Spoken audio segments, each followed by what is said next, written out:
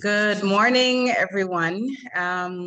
Welcome to Databank's Career and Investment Summit for the first one for 2022.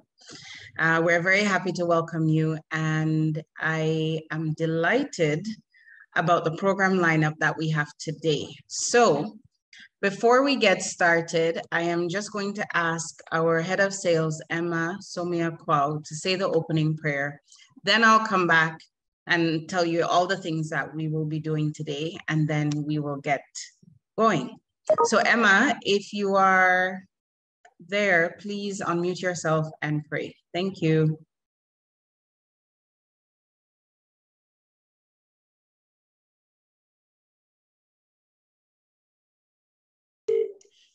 All right, let us pray. Our Heavenly Father, we thank you so much for making this day possible for us. We are most grateful for the life we have, and we are most grateful for bringing us together to learn and to educate ourselves.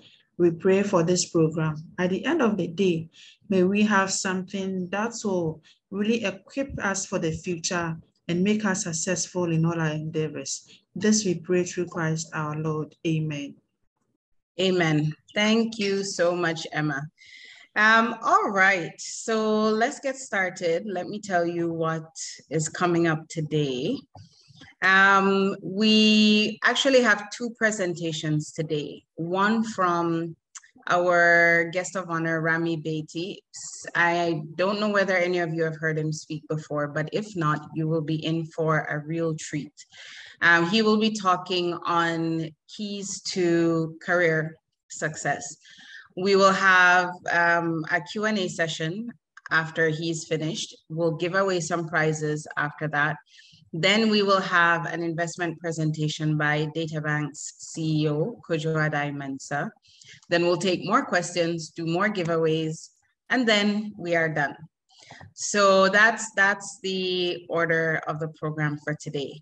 For now, though, before I introduce Rami, let me just greet those who I see. At least I see your face. So Norte, I see you. Welcome.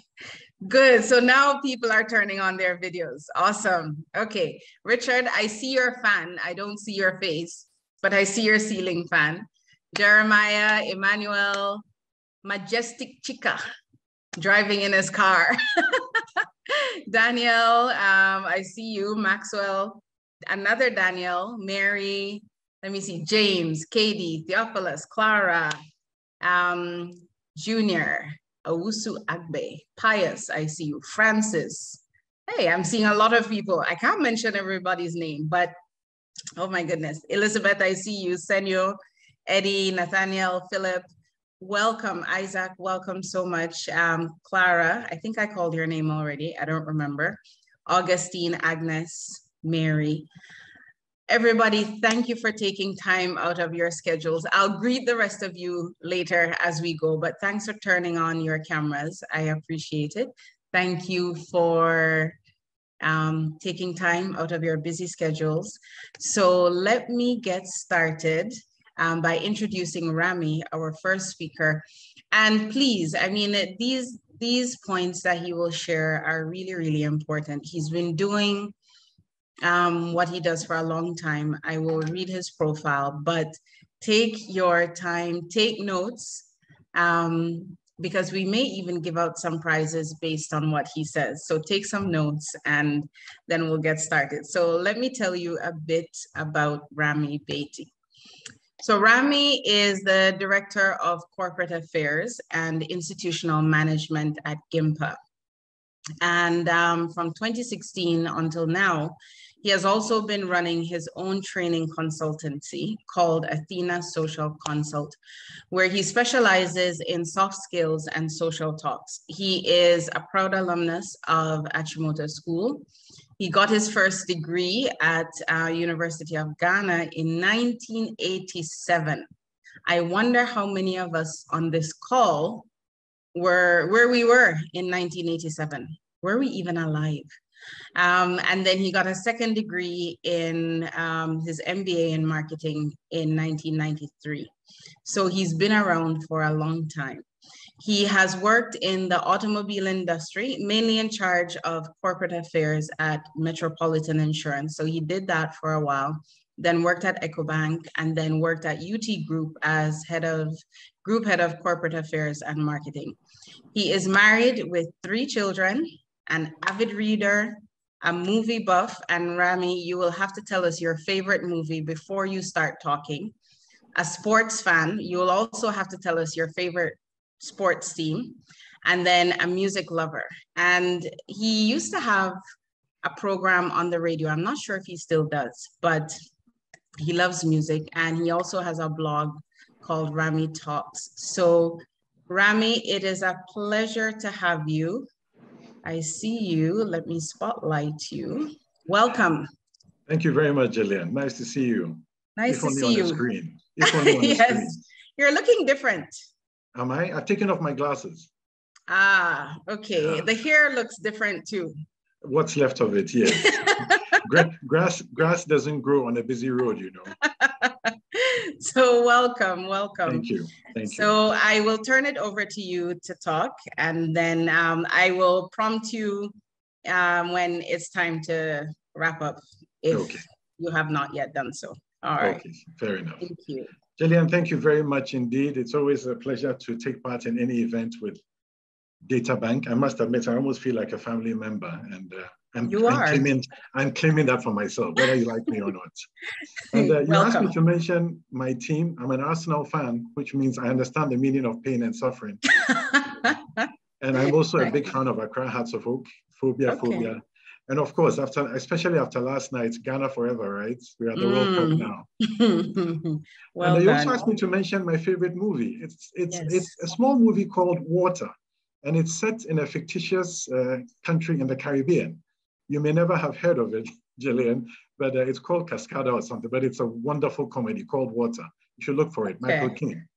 One of my favorite all-time movies. Anyway, and that has definitely helped me in my success, being a movie buff. So a good morning to all of you. I'm hoping that everybody on this call is as young as I've been told. And I'm glad I can get to you while you're still young to find out and learn about things which I wish I had known myself before I started out on the path on which I am now. But what we are going to speak about today, basically, are little things. The very little things which people don't take seriously. And unfortunately in Ghana, this is a major, major problem for us.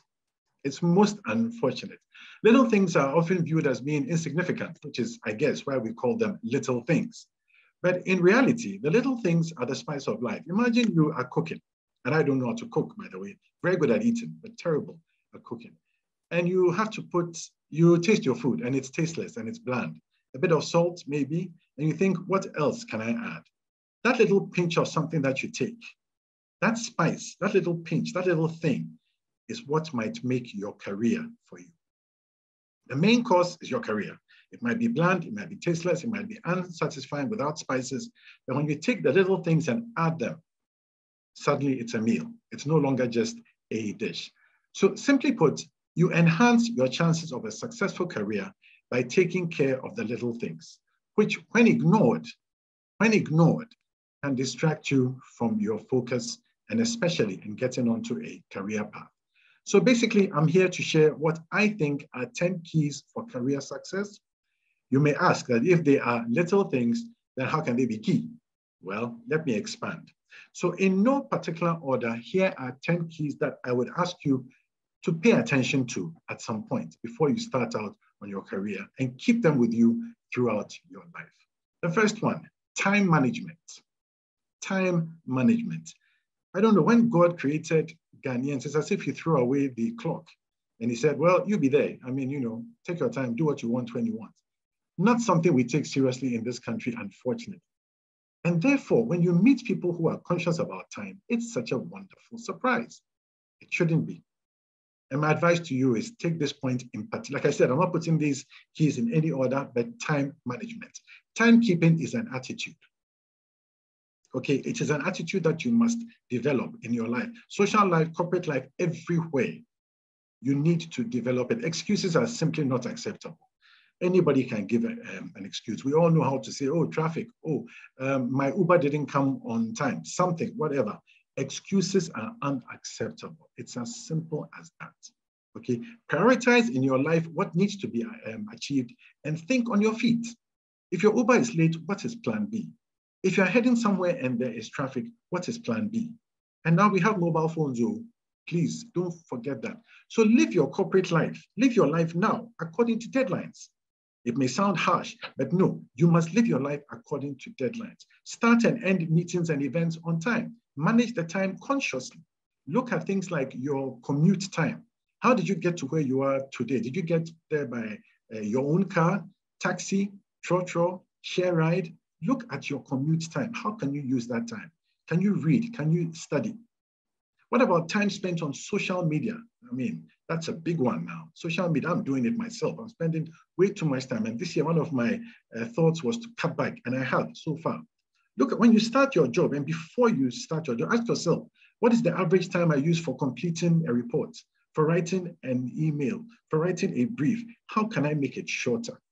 How can I fit it within the bounds of my corporate and social deadlines during the day, every day? Okay, so please note, time management is not about clock watching. It's about making the most of the time that we have. And don't forget, time is finite. It's not infinite. We all have a limited time on Earth. So please note, time management is not about clock watching, in spite of everything that I just said. It's about making the most of the time that we have. And making the most, you must qualify that. In your job, in your family life, in your social life, making the most of the time we have. If you go out to hang out with friends and you have work the following morning, you have to be there to start work by 8, and you stay out till 11, 12 on a weekday, have you managed your time wisely? So you can start from now. I'm going to end this section on time management with a quotation and ask you to think about it yourself. It's humorous, but a meeting without food should be an email. Discuss. You're not going to discuss it with me. We don't have enough time for that. But think about it for yourself. A meeting without food should be an email. So that's the first key. The second one, manners and courtesy. Yes, you heard me right. Manners and courtesy. Now, you young people get a bad rap concerning manners and courtesy, basically saying that you don't have manners and courtesy. I'd like to think that's not true, but I'd also like to believe that truly you are not conscious of how much manners and courtesy mean. Now, some people will tell you that the only difference between human beings and animals is manners and courtesy. After all, what can a dog do except scratch itself and wag its tail? Let me assure you that manners maketh the man and the woman. They mean something. Let me give you a quote. Being considerate of others will take you further in life than any college or professional degree. Let me read that to you again. I have it here in front of me on my screen. Being considerate of others will take you further in life than any college or professional degree. Basic courtesies like hello, please, thank you, sorry, should become second nature to me. I was fortunate. My mother was a solid fancy woman, and she hammered these things into my head non-stop. Hello, please, thank you, and sorry. Manners and courtesy boils down to basic things like knowing how to take a hint. When somebody drops a hint about please go away, should you go? Probably. And you see, things like knowing how to take a hint will help you in salary negotiations. We are sitting before an HR person who says to you, so how much salary are you expecting? Know when to speak, know when to be silent, know when to take a hint. As you go about your daily life, knowing that yawning, stretching, and cracking your knuckles like this in public are not good ideas will help you look better than most. So if you're sitting down with somebody in preparedness for an interview, and the person stretches, and somebody sees that person, already they've committed the first faux pas, stretching and yawning in public. Okay, how you do things like handle negative comments, how you handle taboo topics. For example, let's say now it might be a bit difficult to indulge in a conversation about homosexuality. Or for example, you're at a place where they're discussing religion in Ghana, and there are people taking sides, charismatic versus orthodox. Your good manners should shine through here. How do you take a person's opinion? Staring at people, something so basic. Ghanaians love to stare, but it's rude. You can't just stare at a person like that. Accepting gifts graciously or not. How do you say no to a gift? Some of you are going to end up in banks, insurance firms, and you will find that there are rules about accepting gifts there. So now you are a young man in a bank branch and you are enjoying the job, which is nice. And then one day at the end of the year, a high net worth client comes to you and says, oh, this gift is for you. How do you say no to that person and not offend them? Especially if the person starts saying something like, hey, do you know that your MD is a good friend of mine? Then what do? Suddenly you are hot. You have to think about it. It's all part of good manners, believe me. It is all part of good manners, how to accept a gift graciously or not. You are creating an impression, offering a seat to a lady, holding a door open for somebody, helping someone to carry their bags because they are holding so many, all make you look good. Let me ask you something without you answering me now. Do you know when to hug and kiss in public? Do you know when to hug and kiss in a corporate environment? And when you do kiss, how many kisses? I'm referring to kisses on the cheek, by the way, not on lips. In the COVID time, we're not doing any of this. But now COVID is hopefully fading away. How many times do you kiss? Your eating habits are prime. Whether you're having breakfast with somebody in the canteen in the morning, at your desk, you don't blow on your food, for example. You don't slurp when you are drinking. Serving size, if you're eating by yourself, fine. If you're eating in public with members from your office or guests, do you pile your plate high? The use of cutlery, when you go out with friends, when you go out on an office lunch and you see the amount of cutlery around your plate, do you know which one to use for what? Manners and courtesy, little things, but you are creating an impression. Okay, and this is so important whether you're going to the movies, whether you're going to church on a Sunday, on a pew, sitting with somebody, how do you behave? In the office, most of all. And one of the most important, which doesn't have any formalness, mobile phone etiquette. Mobile phone etiquette, manners and courtesy. When you sit down for an interview, where is your phone? Is it on display? And why is it on display? Is the sound up? As I'm sitting here speaking to you online, there's nobody here with me, fine, but my phones are on silent. Mobile phone etiquette. So that's the second one, manners and courtesy. The third one, grooming. Grooming. Now, grooming is basically projecting a personal brand and image, and eventually your organization's brand as well. When you get up in the morning, what is your aim? Are you going out to look for a job? Do you belong to a company already? If it's a Sunday, are you going out to evangelize, for example? Little things in your grooming count. For example, your underwear. Gentlemen, you may think this is too personal, but it's important. Gentlemen, do you wear briefs or do you wear boxers? Do you like to feel free or do you like something that packs you a bit more comfortably? Your zips, as you're leaving the house, do you check your zip? Your trouser zip, for example. Is it up? Is it closed? Before you go and stand in front of a lady who is looking down at your zip and smiling and you're wondering why. Is it because she likes you? No, it's because your zip is open. Buttons. Gentlemen, for example, when you wear, well, this is also ladies as well. When you wear a shirt, just an ordinary shirt, do you close this button? It can make you look tidy. It can make you look untidy. Okay, cuff buttons, cuff links maybe if you prefer that. Buttons, little things, okay, handkerchiefs. Okay, you're sitting in front of somebody, you want to cough, you want to sneeze. Do you have a hanky to pull out? Infantile boys, and I'm sure there are some on this call, infantile boys use 2 handkerchiefs. Good on them. I'm an Achimotan, I use only one, and one works for me. If somebody says the bones in your shirt are bent, do you know what a bone is? A bone is that firm thing that sits in your shirt collar. Okay, and it can bend if it's plastic. It can actually break. Do you know how to change it? If you wear a jacket and there's a space for a lapel pin, do you use it? Do you put a pin on that jacket? What pin is appropriate? For example, if you belong to Rotary, should it be there? Or Rotract, Full Gospel, Businessmen's Fellowship, should you put the pin there at a business meeting? Should you enter a business meeting wearing a jacket with a pin which has your favorite team? In my case, Arsenal. Supposing the person you're going to have the meeting with is a Spurs fan, a Chelsea fan.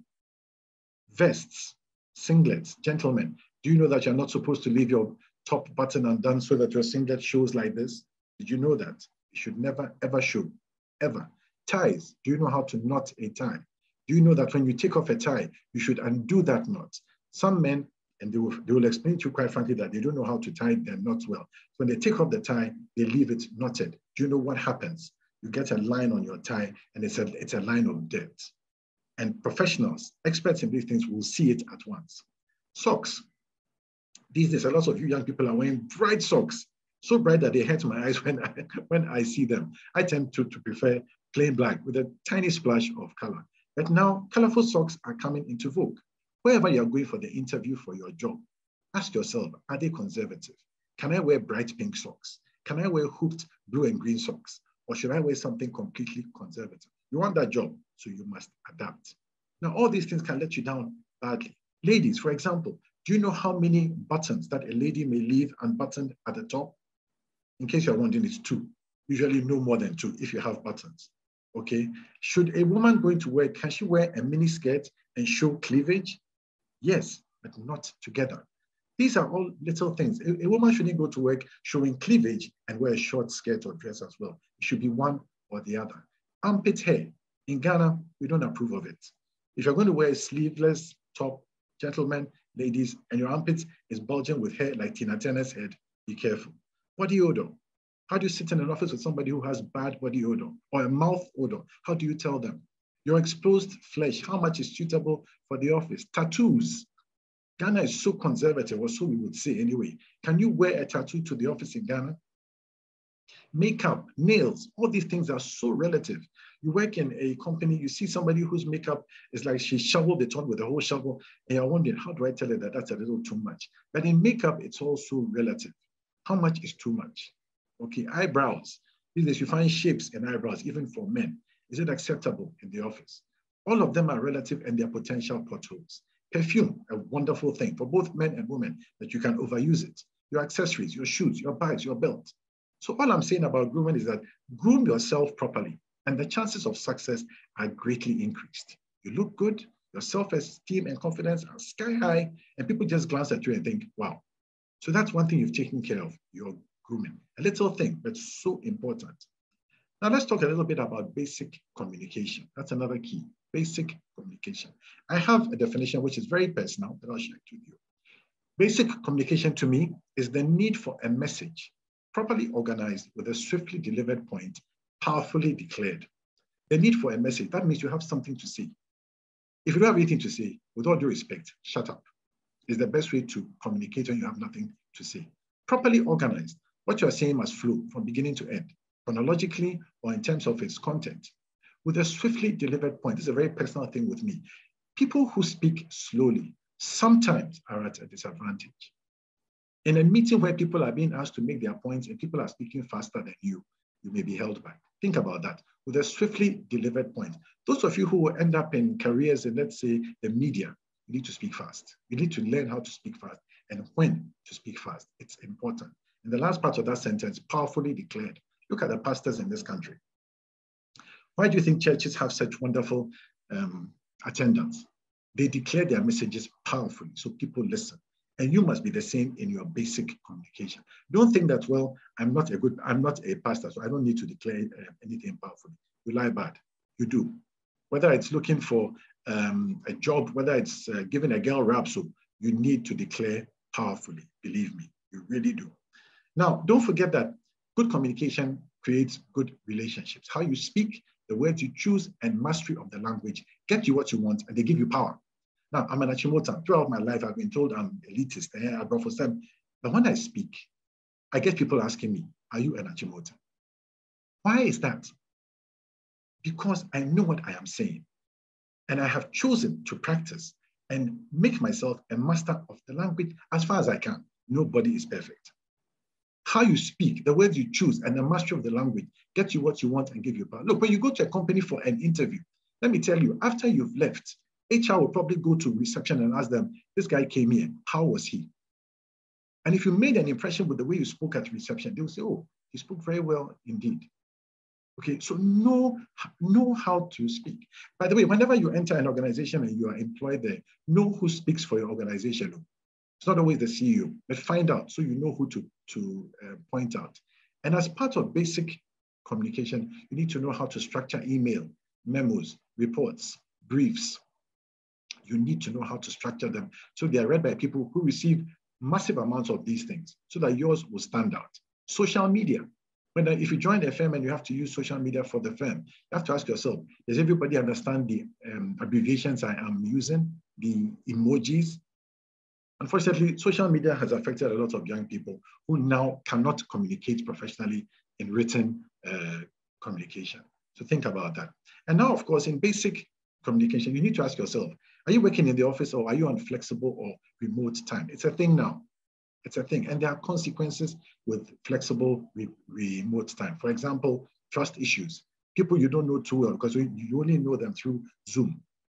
Bonding issues. It's all part of basic communication. When you enter the firms that you are going to enter, do you have a card? How do I get to know you when I see you? Does that company use cards? And by the way, don't forget that English may not be our first language, and therefore we will meet people who speak English better than us. Learn from them. And then when you meet somebody who doesn't speak English as well as you, learn how to be able to speak to that person who sees English as a foreign language. Shorter sentences, no big words. Waiting for the person to compose a response before they speak. And all these things in basic communication will help you with your CV and your personal profile. The next key, corporate writing.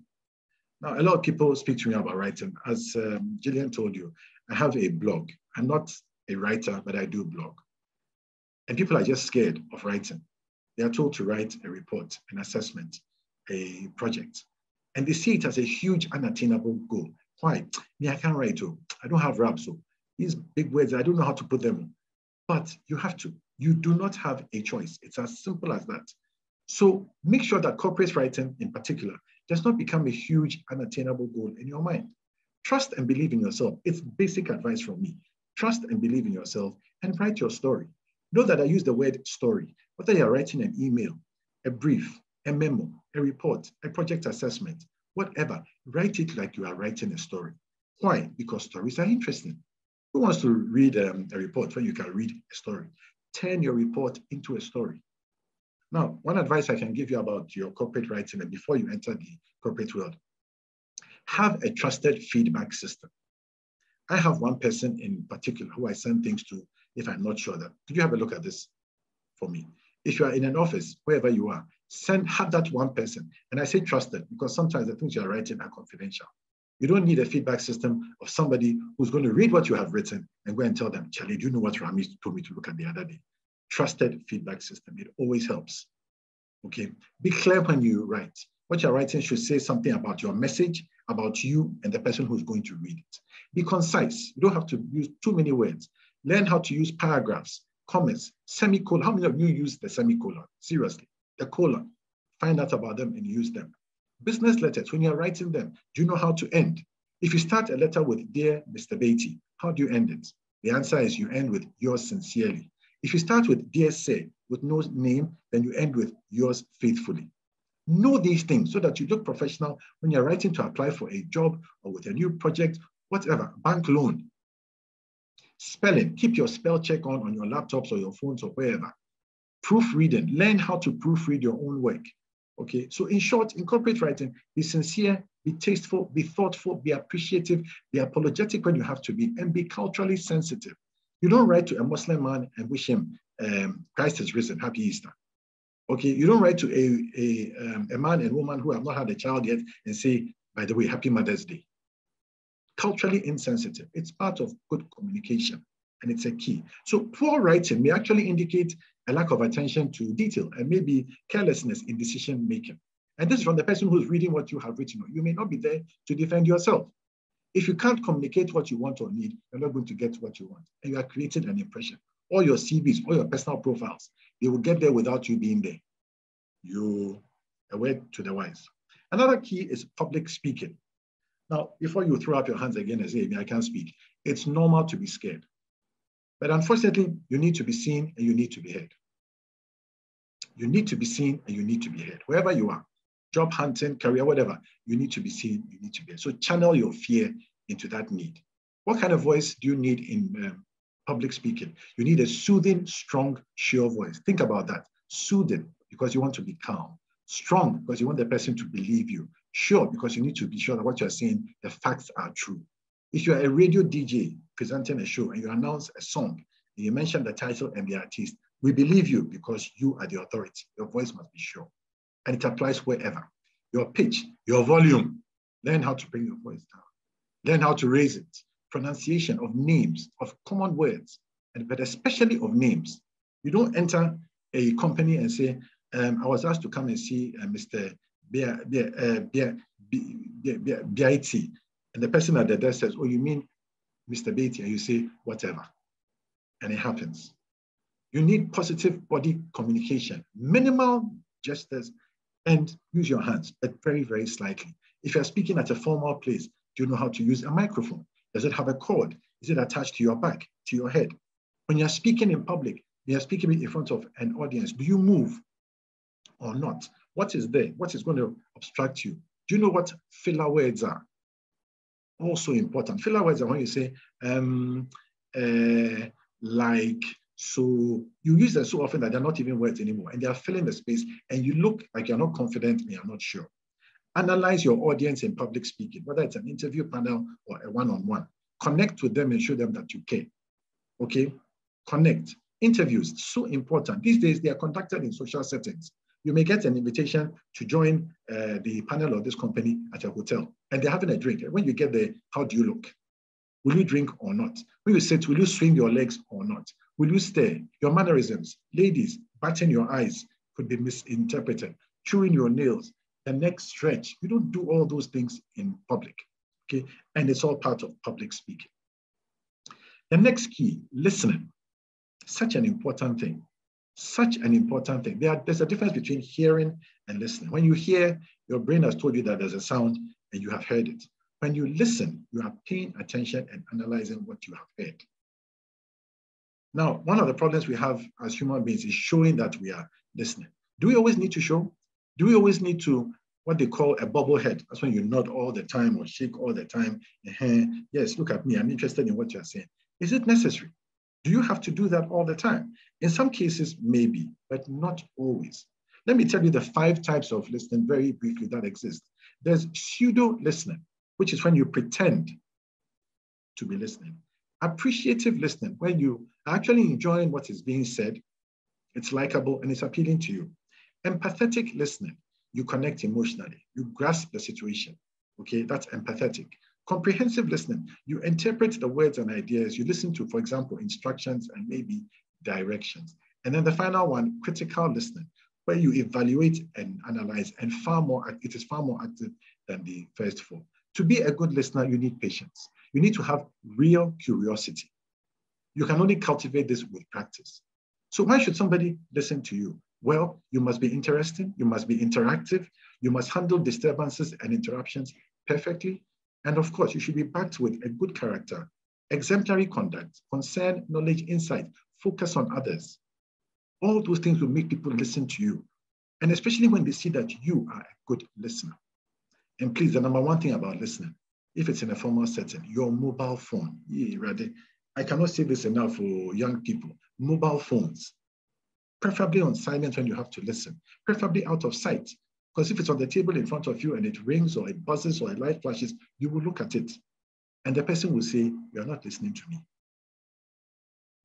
And that's one of the reasons that people will not listen to you, when your ego and your own ideas and your own self-importance shine through. You don't want that. You don't want that. Okay, the last 3. The first is online etiquette. What are we doing now? We are online, right? On Zoom. Basically, it's the same as face-to-face. And the whole point of Zoom, as with face-to-face, is to do what? Create a favorable first impression, a very favorable first impression. If you're career hunting, you need this. Now, don't forget that online existed before the pandemic, and it's not going away. It will continue. So therefore, you need to adjust and adapt to what many will call a jarring transition. Reinvent yourself. Don't say that, hey, online, I can't do. Get used to handling, for example, people speaking over you. It even happens face-to-face. How much more online? Oh, you go first. Oh, no, you go first. How do you handle that? Okay. And therefore, for example, with that one, you need to learn how to pause slightly every time you speak. The background, and if you look at mine, for example, it's not exceptional. It's just the curtains in my office. You can see my AC switch over there. But you can see my face, and that's the main thing. And hopefully, that is what you are focusing on. that your background can be active, it can be static, but if it's alive, for example, are there people moving around? Why are they there? Even at home, ask yourself, okay? The camera level, okay? You must always make sure that your face is fully on screen, nothing like this, where maybe, you know, the top of your head is gone, or maybe right down there where you can see my AC.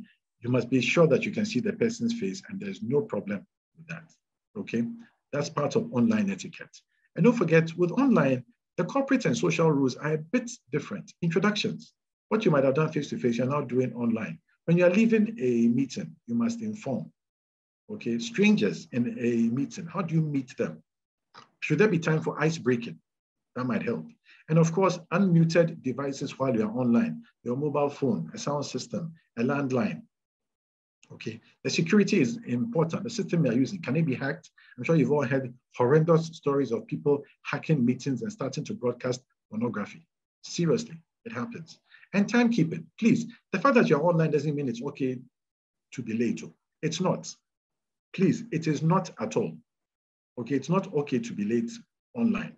And don't forget, with online as well, humor is so important. Jokes that you can crack face-to-face and that will work may not quite work. Sorry, we are going to another one that's, okay, we'll come to that briefly. I'm winding down now. Jillian, just a few more minutes. Work-life balance. This is the 9th one of the 10th. Now, we all have stress in life. Fully stressed, like driving in Accra. That's fully stress for me. You, the young people, may have stresses like the labor market, somebody wanting to take your job, your future, and now, of course, social media. So how do you achieve a work-life balance with this kind of stress? I know one grandma, her de-stressor is her grandchild. She says when the child comes to her, she's a terror. She makes her run up and down, but by the time she's leaving, she has distressed, okay?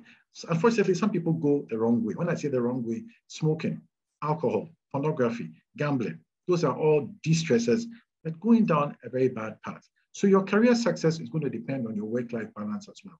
I use my blog to de-stress. I also DJ from time to time. Yes, even at my age. Some of us, of course, religion. We go to God first. Now, if you're lucky to have your job, your passion as your job, and you're paid for it, God bless you. That's just incredible. If not, find a passion so you can achieve some kind of work-life balance. There's no perfect sync between work and life. It doesn't work. There's always a compromise on both sides.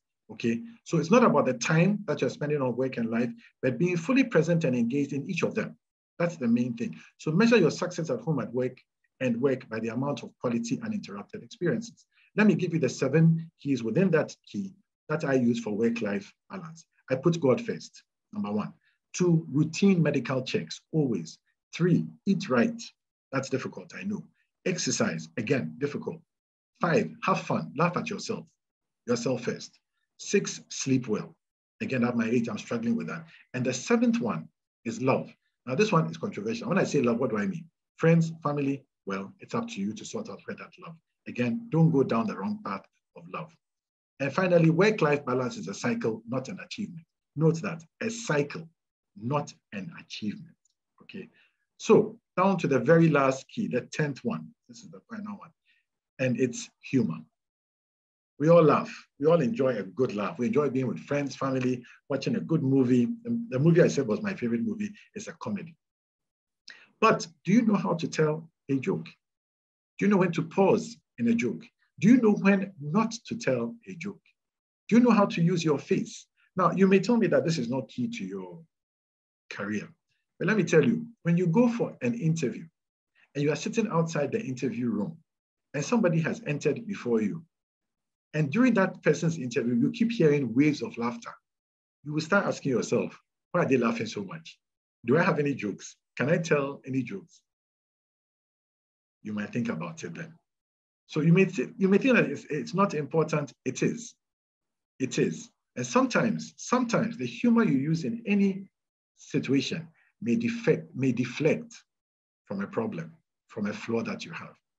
But you need to know how to tell jokes. You need to know how to use your face. Again, the mastery of the language will help. Okay, when not to tell a joke, how to react when your joke falls flat. As in, you tell a joke and nobody minds you, nobody laughs. What do you do? It's humor, it's a small thing, but it is so important because when somebody gets it right, people who you are speaking to will never forget you. I used to be at Joy FM many years ago, I still get people telling me jokes that I told 20 years ago. I kid you not. Complete strangers.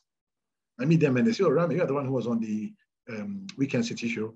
You once said so and so and so, and I don't even remember that joke. So please, if you want to be good with humor, practice. So those are my 10 keys, little things: time management, manners and courtesy, grooming, basic communication, corporate writing, public speaking, listening, online etiquette, work-life balance, and humor. You get all these things right, and you don't even have to look at them again. And ladies and gentlemen, don't forget, you are the brand. Wherever you end up, as you exist now, you are your brand. When you wake up in the morning and you look in the mirror, that is your brand looking back at you.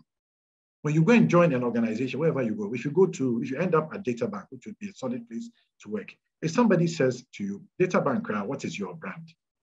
Ask you yourself, what are you presenting to that person? What are they seeing as you stand in front of them? Your grooming, your manners, your courtesy, your writing, that is the brand. Whatever Databank will tell you their brand exists for, the color, the whatever, you are the brand. When you look in the mirror in the morning, you are going to define your own success. Because what you see in the mirror is what everybody else sees. And it is so important. So. Work-life balance. Imagine you've had a fight with your wife, your girlfriend, and you're going out to go and work with a face like this. That's the brand for the day. And it's not so good, is it? Thank you very much. Gillian.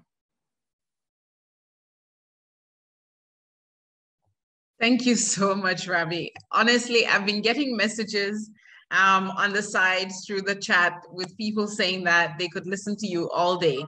And everybody is just very, very grateful for the tips that you have shared. Honestly, there are some things that they say you learn something new every day. And there are a few things that you said that I myself didn't know. So I'll have to follow up with you for more advice. Especially the whole bit about ending the letter, and if it's Dear Mr. Baitie versus Dear Sir, how do you end that? That was an interesting point. Okay. So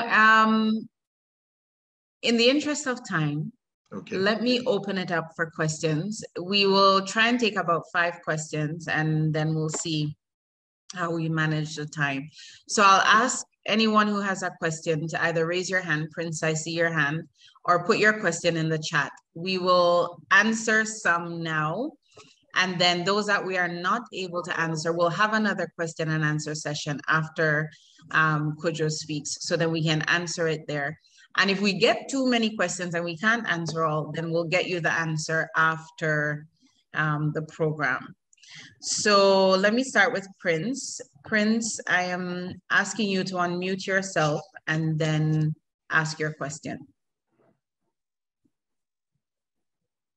Please go ahead. All right. Thank you very much, Mr. Rami. I'm much happy about how you delivered it, and God bless you for that. But my question is, when we were talking, you talked about manners and courtesy. Yes. So my question here is, when you are going for a work interview and your HR asks you, how much money will you take? In that case, how are you going to answer this question? So that's my question. Yeah. Well, unfortunately, there is no correct answer to that question. There are things you can say like, I expect to be compensated adequately at that level for the work that I do. It's vague, isn't it? You haven't said anything. If you're lucky, you'll be able to get the HR person to make the first offer. If you're lucky, depending on how good the HR person is also at speaking. If they make an offer, let's say 5,000, the HR person knows that they can go to 10,000, but they say 5,000 first. How are you going to answer? Are you going to get excited and say, oh, Charlie, 5,000, I've never had 5,000 in my life. Oh, yes, please, thank you very much. The HR person is going to go away and the MD is going to congratulate the HR person for taking somebody they were prepared to pay 10,000 and paying 5,000. So you can start, first of all, you should do your research before you go. Any interview, do your research. If you have friends in that company, even better. Find out about salary levels and for that level, et cetera, et cetera. And then try and make them make the first offer. How? Knowing when to keep quiet. When they say something, sometimes you can smile and not say anything and look at them. And if you're lucky, the HR person, when they say 5,000, they say, well, maybe 6,000. There's an interesting story from years back in the 80s, Microsoft, when apparently an HR person wanted to hire somebody, spoke to the person who was highly valued and offered them $25,000 a year. This was in the 80s. The person was just quiet and he smiled. The HR person said, well, $25,000? And the person just smiled. And the HR person said, okay, we can go as high as 30,000. And the person just smiled and smiled again. And the HR person said, $30,000, that's not bad for your level, you know, entry level. Okay, we can offer you $35,000. And the person continued smiling. Wasn't rude, didn't shout, it just was just silent. They ended up at $45,000 when the initial offer was $25,000. Now, of course, that can work both ways. You can keep quiet too much and the HR person will say, this guy cried, to hell with him. We'll get somebody else. Okay, thank you very much. We'll be in touch. So you have to be, this is why I say manners and courtesy are so important, because you disarm the person by being nice. Kojo Addae-Mensah, what does he say in his song? Namanane. I've melted. So when you enter a negotiation or an interview, if you are warm, if your manners and courtesy are perfect, you've begun to disarm the person. And as they are speaking, you are taking notes.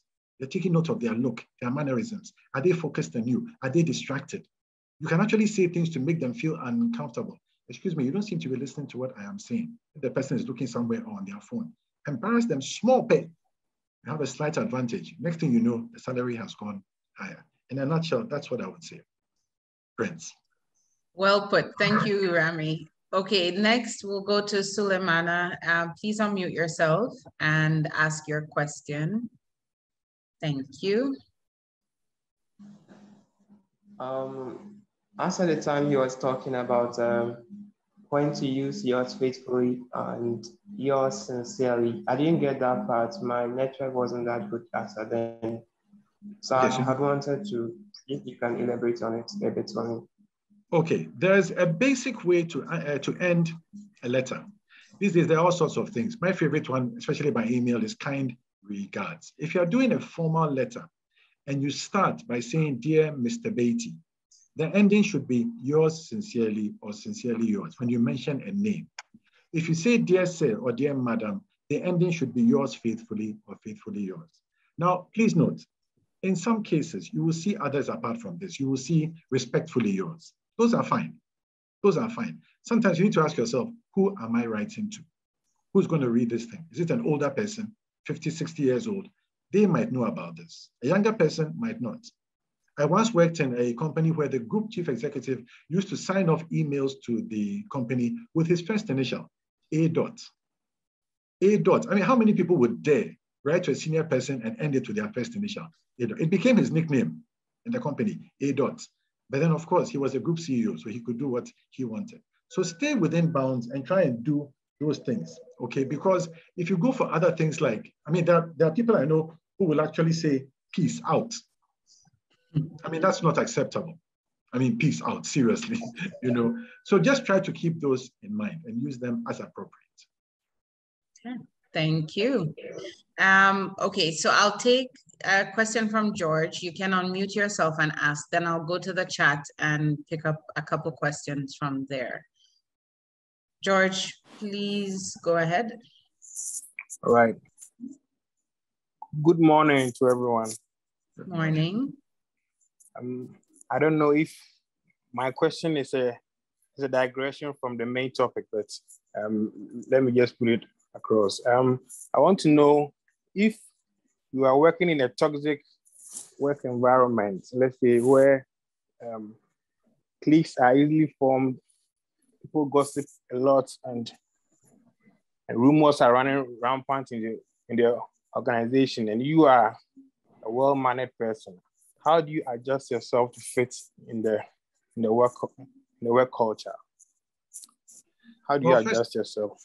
Okay, well, first of all, toxic is always bad. It's never good. It's never good. And if you're lucky enough to sense that the environment in which you find yourself is toxic, please never lose your good manners. You will find that in a place like that, humor will help. If you become known as the person who says, Charlie, this project is difficult, but I'm going to help it go on. If you're able to come across a toxic environment and make jokes, not at people's expense, by the way, but say things that will make people laugh, you become known for it. You will find that around you, the toxicity will actually drop.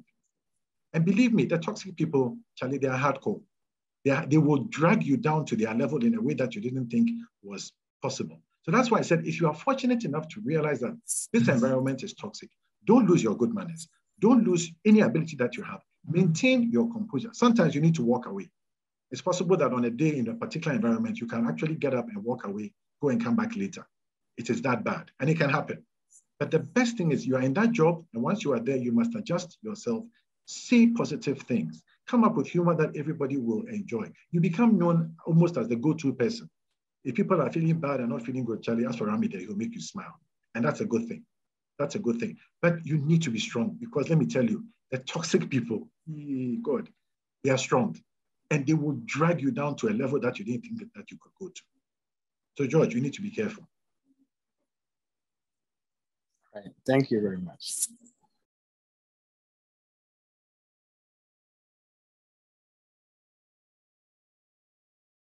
Gillian, any more questions? Sorry, I was muted. So I'm going to the chat, and there are quite a number of questions and hands. We won't be able to take all immediately, but someone wanted you to go over the work-life balance list. Okay. If you could just go through that one more time, then I'll come with the next question. Okay. Now, like I said, work-life balance is a very personal thing for me, because our stresses are different. How you handle them is different. And don't forget my last words. Work-life balance is a cycle. It goes up and down, but it goes on. Now, the 7 things that I depend on in work-life balance: number 1, put God first.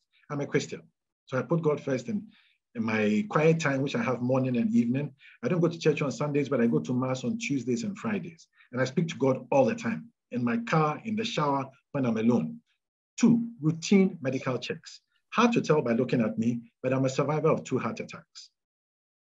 2 heart attacks. I've had COVID. Last year I had severe COVID. Okay, severe COVID. So you need to do routine medical checks. You are young now, so what you need to do is not that much. But as you go on, you need to ask yourself, ask your doctor, what tests should you do? Eat right. Again, so difficult if you like food like me. Fried foods, maybe not a good idea too often. Vegetables, yes, plenty. Fruit, yes, plenty. Eat right. Speak to a dietitian. Exercise.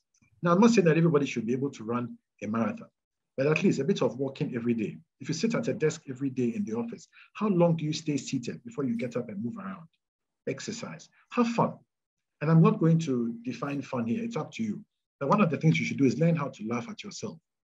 It's very, very extremely therapeutic. Laugh at yourself and your goofs and gaffes. Okay? 6, sleep well. At my age, it's become so difficult for me to sleep because I have too much stress on my mind, and it's bad for me. I'm working at it, but I haven't achieved it yet. They say 8 hours per night. I'm getting about 5 maximum, if I'm lucky. Okay, and the 7th one, love. Now, you need love in your life. Whether that love is coming from friends, family, I leave up to you entirely. I leave it up to you because it is a difficult one. Friends, family, wait, I don't know. But if you have love in your life, it helps. I've been married to the same woman for 27 years. I don't know how she has been able to stand me for so long, but it helps me in my work-life balance. It definitely does. I mean, I don't see her as an object for my work-life balance, but she makes it better. Wonderful, thank you. Thanks, William. There was a question, this one was directed to us at Databank, whether we have a program for young graduates. Mostly we offer internships for anyone who is interested. And then, of course, there is the national service that you can get placement. What I would recommend, though, is that anyone that is interested in getting into the investment industry, you focus on, you begin the stock exchange course that is required as part of our industry certification. It's something that many young people, Rami, I find, they're so focused on school that they never stop to check whether the industry they want to go in actually has other requirements for getting hired. So it's a good question.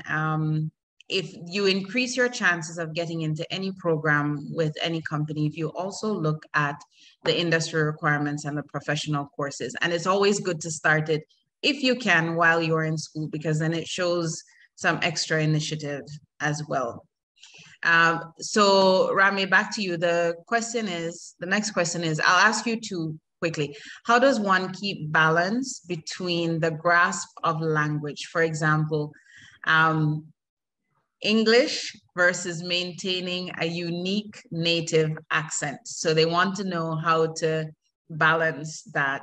That's one question. The second question is, what is the best way to turn down job offers without damaging relationships? And that question is in two parts, in the sense that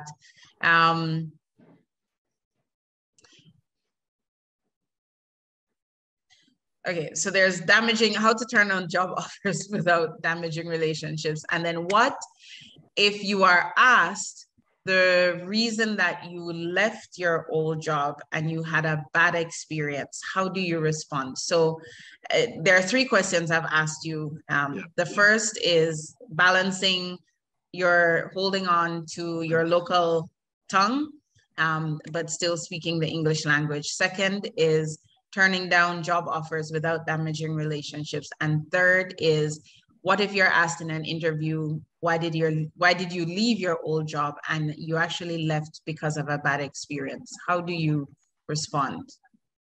Well, with the first one, I've been fortunate with that. I've never lost my accent as it is. I speak Fanti and English. And over the years, especially when I was doing radio, it was quite interesting to meet people for the first time, introduce myself, and they would say, "Oh, you're white." And I'd say, "No, I'm not white, but why are you saying that?" "Well, you sound Ghanaian on the radio." Now, all I can say is that I never made a conscious effort to acquire an accent. As you all know, Ghanaians, you left small. There are people who do Lafa. I think you know Lafa, locally acquired foreign accent. It's a pity because the Ghanaian accent to me is fine. Does anybody remember the UN Secretary General, Kofi Annan? Kofi Annan never lost his accent. You could close your eyes and fall asleep and he would speak and you know that that's a Ghanaian, that's a brother from here. Okay, he never lost his accent. His English was perfect. This is the UN Secretary General. He never lost his accent. So all I can say is that maintain your accent. Don't lose it. Now, we live in a strange world now where they say that if you apply for certain jobs in the Western world and your name sounds black, you won't get the job. You need to have a white sounding name. Maybe, I don't know. But I find that having the accent helps me. It maintains my identity. I feel like I'm Rami. This is the way I speak. The mastery of the language is far more important. It's far more important to be able to be eloquent. It's far more important to be able to speak English and use words that the person will not only hear, but will say, "Wow, I've never heard it put quite that way." And one of the things I use for that is reading. I read nonstop. I prefer fiction anyway. I don't like non-fiction. There's too much going on in the world. I prefer to escape. But by reading, I'm always coming across new words, a new turn of phrase, and use something that I can use. So maintain your accent. Don't ever lose it. Keep it as it is. Trevor Noah, the South African comedian, has a good joke where he tells about when he was leaving South Africa to go to the States to go and do the Daily Show. People would meet him in the streets and say, "Hey, Trevor, don't lose your accent. You hear, man? If you lose the accent, don't come back to South Africa." It was funny, but he's maintained it. He's also kept his accent. So keep it. Please, I beg you, whatever local language you speak it and let it roll over into your English. The second one, job offers. Basic manners and courtesy. You receive a job offer. If you're fortunate enough to get another one that is better, you decide to go for that one. First of all, respond. Don't just leave it. Respond. Respond, and in as nice a way as possible, tell them that you received the offer, you are grateful for it. However, another opportunity has come up that is maybe a bit more focused on your interests. Therefore, you thank them very much indeed. You might even want to add a line about, "I hope we can maintain this relationship." That's a little forward, but it's not bad. You're letting them know that, "Hey, friends for life. I'm going elsewhere, but I hope that next time, if there's anything, we can speak." Okay, so like I said, basic manners and courtesy. "Hello, please, thank you, sorry." So nice. That way they will remember. Believe me, there are HR people who will remember you for that letter, and they will come back to you at some point in the future. You never know. For a higher position and more money, always important. The third one, why you left a previous job and if it was a bad reason. I believe in the truth. Unless the truth is going to cause you to have problems in this job. Let's say you are female. Let's say you left your previous job because of sexual harassment by a senior person. What are you going to say at an interview? Maybe you might want not to use the words sexual harassment. You might say, I received attention from a senior colleague that was too close. It bordered on the offensive, mastery of the language. But I believe in the truth. Now, if it's, let's say, for money, you have to be careful how you say it. You can't just say, I left because I wanted more money. Yeah, we all do. Okay, but then it means that you are a money person. It means that if you join us and somebody makes you a higher offer, you are going. So you could say something like, I put in a lot of time at my old company. I was very loyal. I put in a lot. The compensation was not quite up to scratch. I could barely keep my nose above level. And I found myself concentrating on my salary rather than on the job at hand. I believe I can do better in this job. You said it nicely, but it's the truth. It's the truth. Now, it's easier to speak the truth and move on. Because if you go and tell some horrendous lie, down the line, if you join that company and something crops up which is connected to that lie, and you start to fumble, it's you and God, then you are in deep, deep trouble. Gillian. Thank you. Okay, so there are so many questions, but I will take one last one from Robert I'll let him unmute himself and ask his question.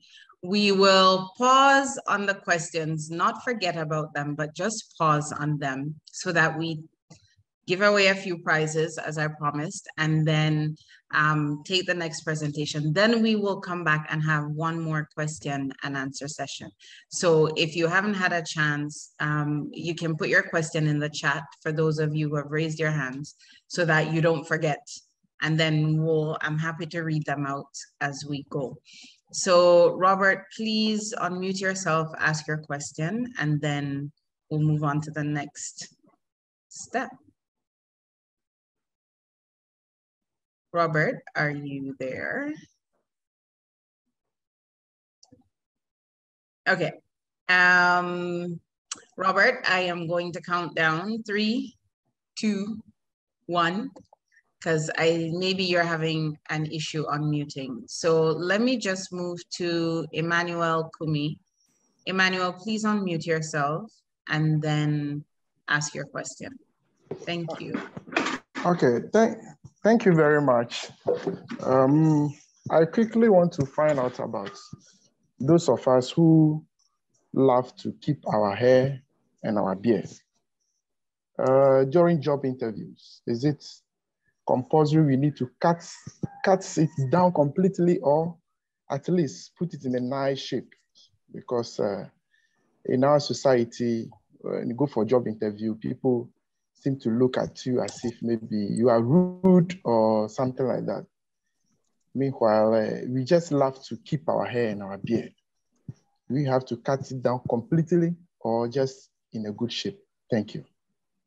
Okay, well, the good shape, definitely. For example, if you have an afro, and an afro is not bad if you decide to have an afro, but it should be neat. It should not have straggly hairs sticking out all over the place. It should be neat. Definitely keep it neat. Concerning things like facial hair, like I said, if you're going for an interview with a company, you need to do some research.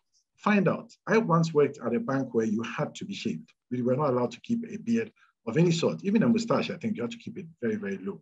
Some companies don't care. I worked in another company after that one, and it was a bit of a shock because everybody was feeling free. Beards, mustache, I mean, big ones, but at least neat. So if you have a beard, my suggestion to you is trim it. If you feel it's okay to go for the interview with it and that they keep beards at that company, fine, no problem there. But at least trim it and make it neat. If you can't do it yourself, I suggest you visit a men's salon. Have it trimmed for you so that you look neat. If down the line you discover that that company, everybody keeps their beard on, it doesn't matter the length and so on, so be it, then you can also do that. But once you are looking for the job, neatness is imperative. It's important. But find out before you. Gillian. Awesome. Actually, I'm going to sneak in one last question and then we'll move to Kojo. No, we'll move to the giveaways. Just somebody said, one, they see you are a person of love, especially when you mentioned Kojo entry. And you mentioned kissing and hugging at the workplace. The person's question is, with our culture, how do we practice this and not have it misinterpreted or misunderstood? Yeah, Well, one of the things to do when you are joining a company for the first time is observe. From your first day, start observing. I mean, if you're sitting at the reception on the first day, a lady walks in, she says hello. Her colleague walks in, a male, and he says, hey, I'm a long time old, and he hugs and kisses her on the cheek. It doesn't mean that you can do that. That's your first day.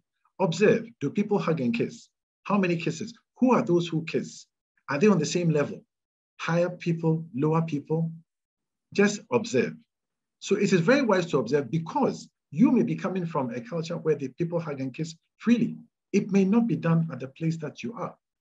If you see that the guys give high fives or a fist bump, you might start with that. If you see that the ladies are doing the same, that people don't hug and kiss, don't do it.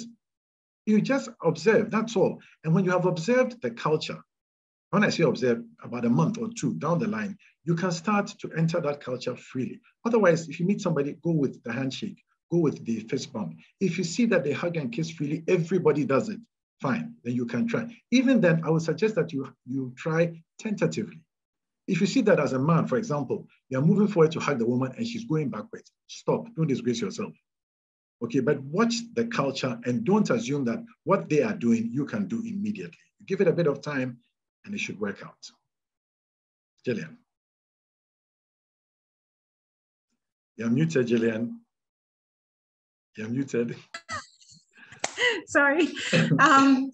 I thank you so much for your answers. And I, just based on the feedback and all the questions that are coming in and the rapt attention of those on video, I can tell that this is very useful.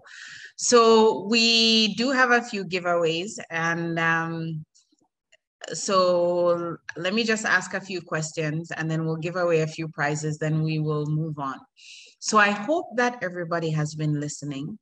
I am going to ask 3 questions for now.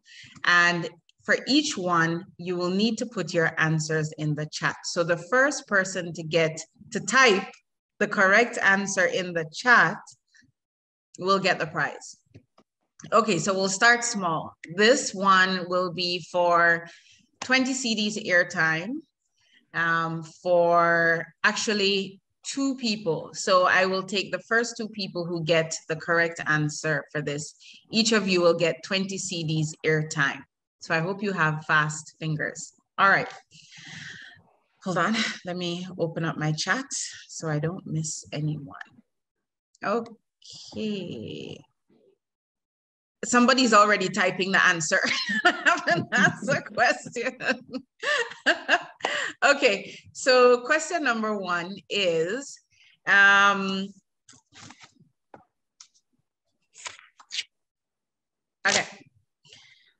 What Rami gave 10 points when he was speaking. And I would like to know what was the first point that he gave and the last point that he gave. Somebody's already answered. Uh-huh. The first one. Alex, I see one by, okay. All right. So I asked the first and last. The first one was people say. Let me go all the way back up. Okay, time. So I'm looking for 2. They Kojo Addae-Mensah, who said time management and humor. Correct. So you get 20 CDs. Then hold on. Let me go down. Next. Gloria. No. Okay. Next is Anna. Junior Owusu Agbe. So he also answered correctly, time management and humor. So you get, both of you get 20 CDs of airtime.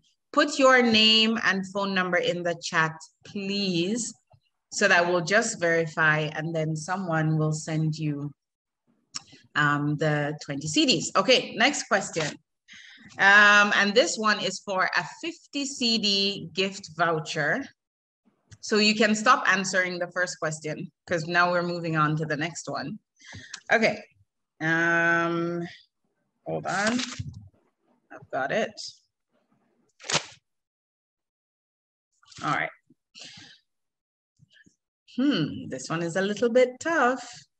So in point number 7, about listening. That was the tip. Tip number 7. Rami spoke about listening, paying attention to your audience, analyzing what you have heard. Then he gave 5 kinds. Hey, it's already there. He gave 5 kinds of listening, and I wanted the 5. So I see the 2 answers. So the first one goes to Theophilus Kumi. Yes, he said pseudo listening, appreciative, empathetic, evaluative, and critical. And then the second one went to, one second. Sorry, it was a lady, Persia Abwaje. So Theophilus and Persia is great. You guys were listening. That's awesome. Well done. Put your name and phone number in the chat, and then we will get back to you. So that's the second question. Last question, and then we move on to the next section, is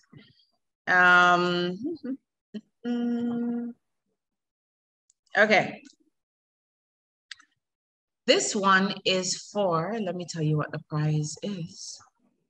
This is for a 100 CD gift voucher from Databank. In the next section, I'll give you a 100 CD shopping voucher, but this one is a 100 CD investment voucher. And okay, so the question for this one is, I am going to tell you what he said, and all you have to do is put which tip it refers to. Rami, I'm sorry, you know, so people are sending the messages in. Some of them are coming directly to me, so not everyone can see them. Yeah. But somebody has listed all your points already. So any question that I thought of answering, they've already put the answer there. But okay, let me still ask my question, and then you do. So Rami used these points to describe this tip. He spoke about still needing to create a favorable first impression, needing to learn how to pause, making sure that your face is fully on screen, camera level, informing people, thank you, Kukwa and Kansa, it's online etiquette. Awesome, awesome, awesome, awesome. So Kukwa, please put your details in the chat. Thank you very, very, very much. Okay, so now we have one more presentation. Rami, thank you so much for this part. I am so grateful. And now we will move over to the second presentation, which is equally important, because to everybody on this call, you know, you need a career, you need a job. And when you get that job, you need to grow it, to build on it, to move up. So that's what Rami treated. Now, when you get your pay, the question becomes, what do you do with the money? How do you manage it? How do you balance it? How do you get that money to grow as well? And that is what we are here to talk about today. And the person who will be speaking about that is Databank's CEO, Kojo Addae-Mensah. Some of you may know him already, but for those of you who don't, he has had, I think, over now about 23 years in the banking and financial services sector. Avid football fan, Liverpool, so enemy of Arsenal, likely. But avid football fan and football player. He loves public speaking. He is passionate about education, all things education, just like his father, who is former vice chancellor of Legon. And he is just actually a wealth of information when it comes to investing. So I'm really, really happy to introduce Kojo Addae-Mensah to the group. Kojo, over to you. There's a bright light behind you that's making you look very angelic. It suddenly popped up. I don't know where it came from. But it's okay, we can see you. I've done all my online etiquette checks. So This just popped up, honestly. It wasn't like this. Maybe the sun just got brighter. Yeah, maybe the sun just shone through. But yeah, at least you can see the Liverpool on the other side. That's yes. It's always very difficult to speak after somebody like Rami. It's not easy at all. I mean, Rami, after capturing the audience like that, I ask myself, hey, am I going to be able to keep them engaged like you have? But thank you very much, Rami. Yes, you are now more than a part of the family. It's strange how Rami and I have developed our friendship. It's really strange, and we've just grown closer and closer for some strange reason. And I'm meeting him again, probably physically, tomorrow afternoon for something else. So Rami, thank you so much. Before I even go into my presentation, I just want to say something. Your number one point was on time, and my colleagues here know me and time and what my attitude towards time is and everything. And you were so spot on, because I have a mentor who had said that the difference between the rich and the poor was time. And Rami, like you said, it is how you use your time. That makes the difference between the rich and the poor. And this thing about Ghanaians and not being at places on time, I never accept it, Rami, and I never accept it to the rest of you guys, because I'm yet to see a Ghanaian who has missed their flight purposely to London or to the US. They never miss a flight. So once you are not missing your flight, I don't see why you're missing your meeting times, etc. Gifts was another one. And Rami, you and I have been in banking for many years. When you get into the financial services industry, the temptation will come. Please don't take the bait. It's not okay to take anything more than what you are paid for. That's my view. We say, oh, but it's in our culture. When somebody does something for you, you accept and say thank you. That first thank you will translate into something else very, very quickly. And having worked in 3 high street banks, trust me, I know what I'm talking about. Jayla, let's get into investing. All right, one moment. Let me just share the screen. And while I'm sharing the screen, someone has commented on your beard and said, "New year, new look." So actually, so it's not new year, new look. I call it my COVID look. So when COVID struck, for the best part of 19 or so months or 20 months, I didn't visit the barber. I could do this on my own with the help of the Lord. This part the Lord does, and I do this part myself. But I was very scared going into the barber shop. So I decided just not to touch it. And I couldn't trim it myself. I tried, it wasn't working. But it looked different. And people also liked it. So I just decided to keep the beard for a while. But in January, I cut it all off. And so this is 3 months of beard so far. But I've taken Rami's tips as well, only that I do a lot of meetings virtually and hardly do I do it on video as well. So I'm rarely seen these days. All right, we're ready for you. The person knows me. Okay, so I'm just going to try and share some tips towards financial independence. And being financially independent is being able to do what you want to do when you want to do it. Without necessarily being in debt. It's very, very important that we always talk about independence, but we never think about being financially independent. And I know people, and I have a slide that I'll speak to it, who have lived their entire life being financially enslaved, for want of a better word. But you are lucky, blessed, and to be in this meeting. And I think a lot of you are young. And I always say that if I had this opportunity when I was growing up, I think by now I would already be a dollar millionaire. But it's still work in progress. And I hope by the time I retire, I will be a dollar millionaire. So I'll kick off with a quote. Jillian, are you with me? Yeah.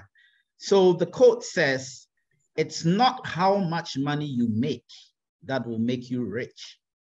It's your spending and investing habits that will determine that. And why do I say that? I think it's very easy. Because if you have somebody earning 500 cedis a month, and you have another person earning 1,000 cedis a month, and the one earning 500 cedis a month is able to put 300 cedis aside every month and invest that. But the one earning 1,000 cedis blows all and is able to just put 50 cedis aside every month. You would be thinking that the one earning the 1,000 cedis, because they are blowing the money, maybe ostentatiously, and you can visibly see it, is the one who is richer. But give it a few years, and the one who has been investing 300 cedis every month will be the richer. So never think that it is about how much you earn that makes you rich, but it is what you do with what you earn. That is what makes the difference. And we always put investing and saving on hold. We always postpone it because we think we are not earning enough. Well, I'm here to tell you that no matter how much you earn, start investing something, and it is that habit that will take you through. That was a quote that I just needed to start off with. But tip one, you need to learn to set financial goals on paper. A lot of the time, we have our goals in our head. We have lofty ideas in our head, but we haven't set the goals on paper. We haven't actually put what it is we want to achieve down. It's important that we put what we want to achieve down. Look, it makes a lot of difference trying to convert what is in your head on paper and keeping what is in your head. You will think that you know what you're about. You will think, oh, you know what your plan is, but try writing it down. Rami had said that you need to develop your writing skills. You need to develop how you send your messaging across, and how have you organized it. All these come into play over here as well. You need to put it on paper. Don't just keep it in your head, in some plan, in some lofty thing. Once you start putting things on paper and getting to see it in reality, then you start realizing what it is you need to actually get to your financial goal, Gillian. So when I was talking about it is what you do with the money, this was something I was pointing to. There's a difference between you want something and you need something. I can bet that I am talking to somebody right now who believes that they really need an iPhone 13 or the latest, they need it. But pause, young lady, young man, do you really need it or you just want it? There's a huge difference between what you want and what you need. And a lot of the times we would try and justify why we have spent money on something by saying we needed it, but we just wanted it. Please try and get that difference. Live within your means. Or in fact, I prefer that you live below. Living within may end up spending all that 1,000 and saving 50 cedis. Yes, you are probably living within your means. But how about you can realize that you can save 700 of that 1,000 living below, so that you just get what it is you actually need and not what you just want. A lot of the time, people think they need it, but they don't. They just want it. Please, anytime you're about to part with money, spend a resource, pause and ask yourself, is this a need or is it just a want? Is this peer pressure? Is this, I want to show people that me too, I am part of the Joneses? It's a very important question that you always need to pause to ask yourself. To date, I still do that. I always do that, to the extent that people like Gillian even now tell me that it's getting too much, Kojo. Sometimes just take something, you need it. I say, I don't need it.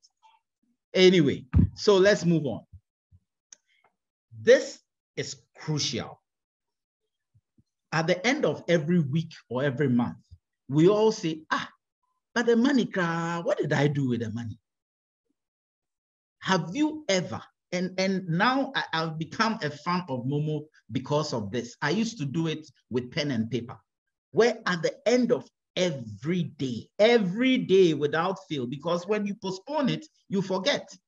Write down what you have used your money for. Write it down.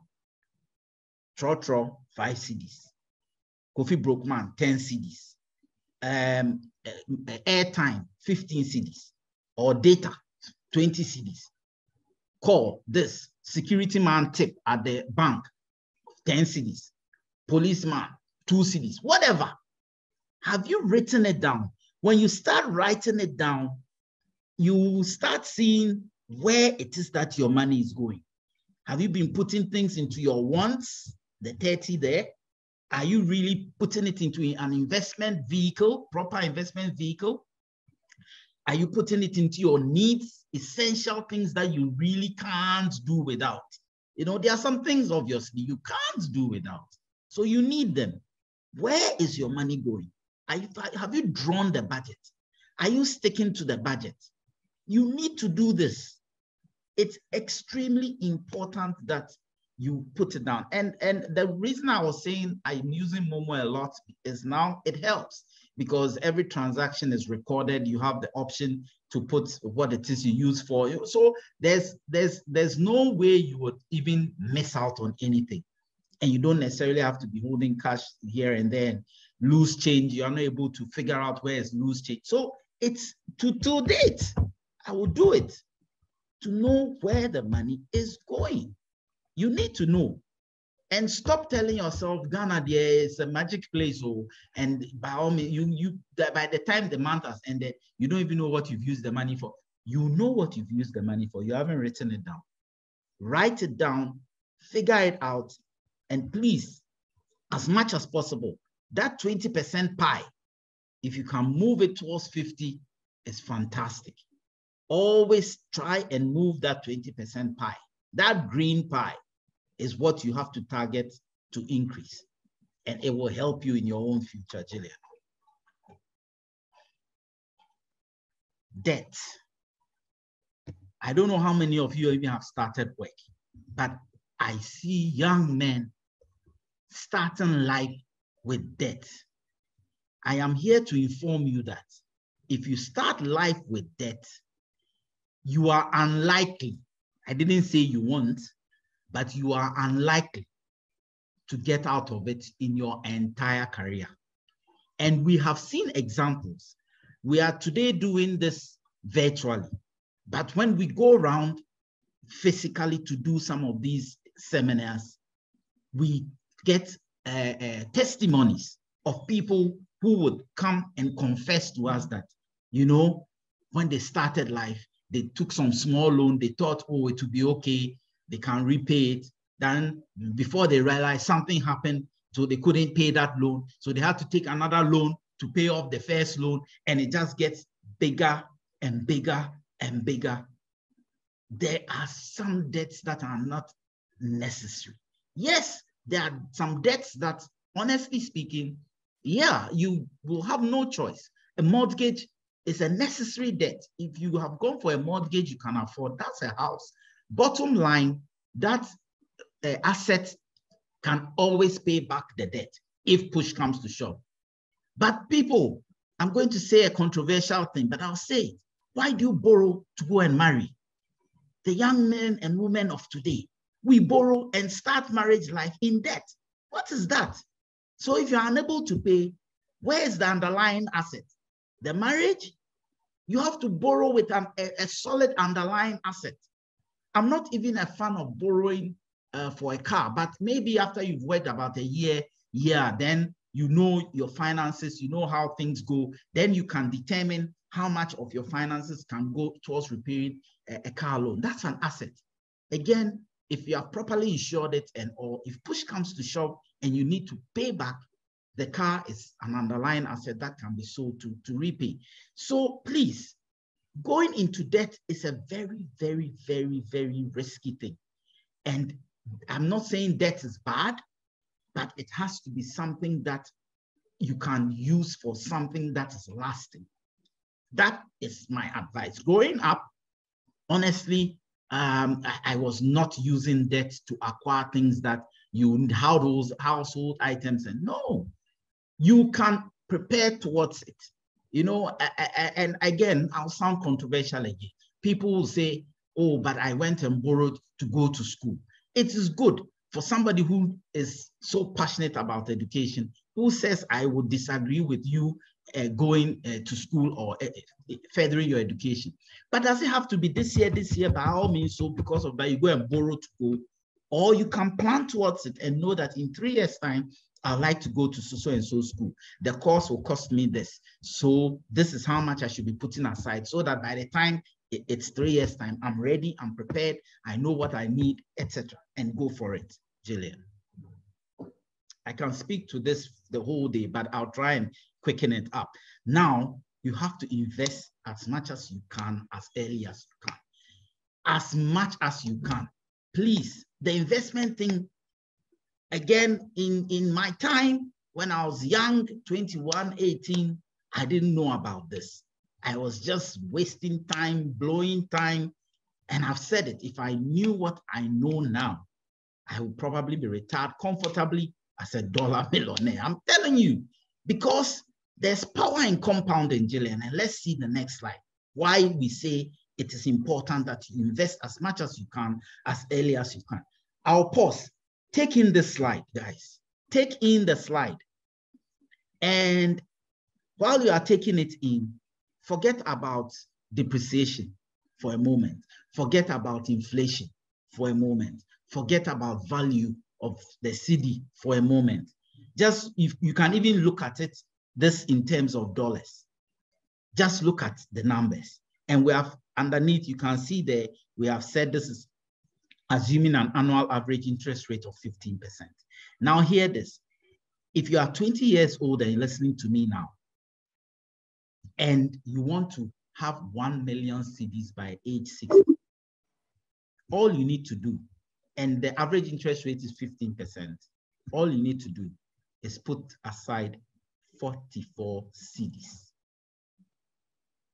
44 cedis. You postpone it and say, oh, it's too early, I'm 20, let me enjoy small. 5 years later, that figure is 89 cedis. That figure is 89 cedis. Now, as you grow, every 5 years, the thing is doubling. The thing is doubling. You are 30 years old, you want to, so even if it is dollars, let's say, and you want $1 million, this figure is in dollars, but we are in Ghana, we earn cedis. All I will add is that because you know that we have inflationary pressures in our economy and we have depreciation pressures in our economy, if you are starting at the 89 cedis, you now, after a year or two, you should tell yourself that this 89, I need to top it up. And if you are in a formal sector and you are in formal employment, so you are paid a monthly salary, usually at the end of the year, usually, I'm not saying it happens all the time, there's some inflation adjustment in your salary. When they adjust it, please adjust your investment accordingly. This is a very powerful slide. Take it in, think about it. And if you haven't started investing, start. If you have started and you have not been topping up, continue with your top ups. If you are topping up and you know you're not topping up enough, please increase your top up amount, because the older you grow, the more difficult it becomes, because you haven't developed the habit at a young age, and the more money you will need. But if you start early, then you need less money. Jillian. Now, this is something we try and tell even professionals like us, that you don't put all your investments into the same account, thinking that you have the discipline to be able to know that, oh, in the pot, I have 1,000 cedis, but of that 1,000 cedis, 200 of it is the house one, 100 of it is for the school fees, 200 of it is for the travel. No. Don't go down that path.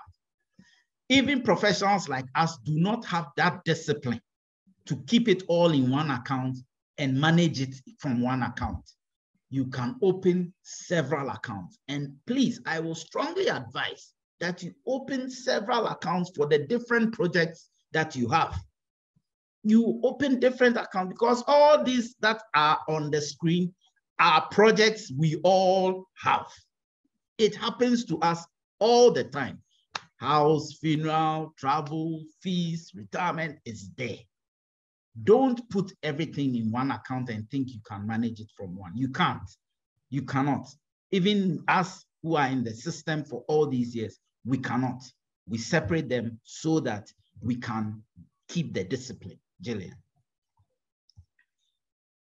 And on the back of that, we will always have an emergency. The emergencies happen in our lifetime. From now till the day we will die ourselves, you will always have an emergency. Now, what you don't want to do is to commingle this emergency account with others, because emergencies happen. Hospital, somebody rushing to the hospital, car accident, anything. So always have a separate emergency account and have the account, have a target amount for that emergency account, you know, depending on, you know, of course, your resources and what happens around you. You always have that target. It goes back to me saying, have a financial goal, have a plan, write it down. Now, when you hit that number, you don't necessarily have to keep pumping money into it over and over again. Sometimes once you hit your emergency number, then you can shift any excess that comes into something else, you know, but have that emergency account, you know, have it ready. Let's say, in fact, it can even be you losing your job. And the rule of thumb is, if you lose your job, do you have enough money set aside that you can live the same standard of living that you have for 3 months? That's a rule of thumb. So let's say you earn 1,000 cedis a month and you suddenly lose your job. Does your emergency account have 3,000 cedis for you to live on till probably you get the next job? It's just, these are all examples we give to help guide how you would set yours up. But everybody is different and everybody's circumstances are different. Jillian. And I don't know per the registration what the average age is at this seminar in the meeting, but I dare say maybe the average age will be 30 years. And those of you who are 30 and below are probably laughing at me right now and saying, this man, Parker, what is he talking about? I'm even a student. Why are you telling me to start thinking of retirement? I have information for you. I have it. Even if you are a student, start thinking about retirement now. Yeah, Jillian, it's fine. It's fine. Start thinking about retirement now. You are getting stipends. You are getting allowances. You are getting money one way or the other. Don't tell yourself that you start thinking of retirement only when you have a job. That mindset should start now, because look at this statistic. And this statistic was in 2005. I can assure you that anecdotally, we know that that 2% is trending downwards. Out of every 100 Ghanaians, only less than 2% are retiring comfortably. Though comfortable is relative, everybody and his comfortable. But really, when you interview them, they are not comfortable. So 23%, and this figure is trending upwards, are continuing to work. And you guys are always saying, look at these people, they are 60, they are 65, don't leave the job market so that we too, we can get job to do. Do you know why they are not leaving the job market? They are not leaving the job market because they didn't do what they had to do when they were younger. So don't get to also their stage and block for your children. And the worst one is how the majority are depending, of course, on SNET, but worse, they are depending on charity, relatives, friends, tips. It's even not dignifying. It's not dignifying that you have retired, you've worked for 30 years of your life, and you are now leaving the job market and depending on people. Please start thinking of retirement now. And if possible, open your retirement account, like I showed in a few slides before. It's very, very important. Because we see it. And in my time at GCB, I used to see it. People coming in, holding walking stick. And they get shocked at what pension they are being given. This slide is showing you the average monthly pension paid out by SSNIT to its beneficiaries. 957. And this thing I'm talking about is no joke. The lowest is 300. And this 300 is actually, is it subsidized or topped up? So if they do the actual calculation, there are people who would even be earning lower. As you saw in May 2018, it was 276. This highest monthly pension is 142,000. Now, so those of you who know math, actuarial science and all, check this out. If the lowest is 300, the highest is 142,000, and the average is 957, what is it telling you? It's telling you that more than 90% of the people are down, pulling the average down. And now to make matters even worse, let me put it that way. This highest 142,000 that you are seeing was through the old pension law. So that one, it was not capped. But under the new Pension Act 766, the calculation is such that under tier 1, which is SSNIT, currently it is capped at 15,000. So no matter how much you earned while you were working, your pension right will not cross 15,000. It won't, no matter how much you earn, because now there's a 3-tier system. So after you cap at tier 1, then you go for your tier 2. And then there's the tier 3 as well. So there are different areas of the pension structure right now. If you are working and you are listening to me and you on your pay slip, you are not seeing your tier 2 deductions, please go to your finance director or your HR and ask, why are you not being deducted for tier 2? If you don't have a tier 3, that one is not compulsory, but go and ask, what do I have to do to partake in the pension tier 3 scheme? Because it has tax advantages and it has your own future advantage too. It helps because you may not have that discipline to be doing what I have advised you do every month by putting something aside from your income or salary, so that at least this gives you a social net. Jillian. And always have this type of account as well. So you will see that we give you advice on having different types of investment accounts. The emergency account is there, the retirement account is there, the project account is there. But it's also good to have a multi-purpose investment account. You have to have this. This is what I call the Potogum Shwegum one. You know, it is important that you get a multi-purpose investment account, which can take care of various things as well. And I will be now coming to tell you about, you know, what type of investment then you put in to what it is that you want. You'll be hearing that very soon. But before that, this has been our bane as a country. In my lifetime, and I'm half a century, in my lifetime, I have seen 2 financial crises in Ghana. 2. One happened in the 70s, late 70s, early 80s, where we had Cooperative Bank and Bank for Housing and all that. Rami will know what I'm talking about. And we've gone on and we are back to square one. And we've had another one.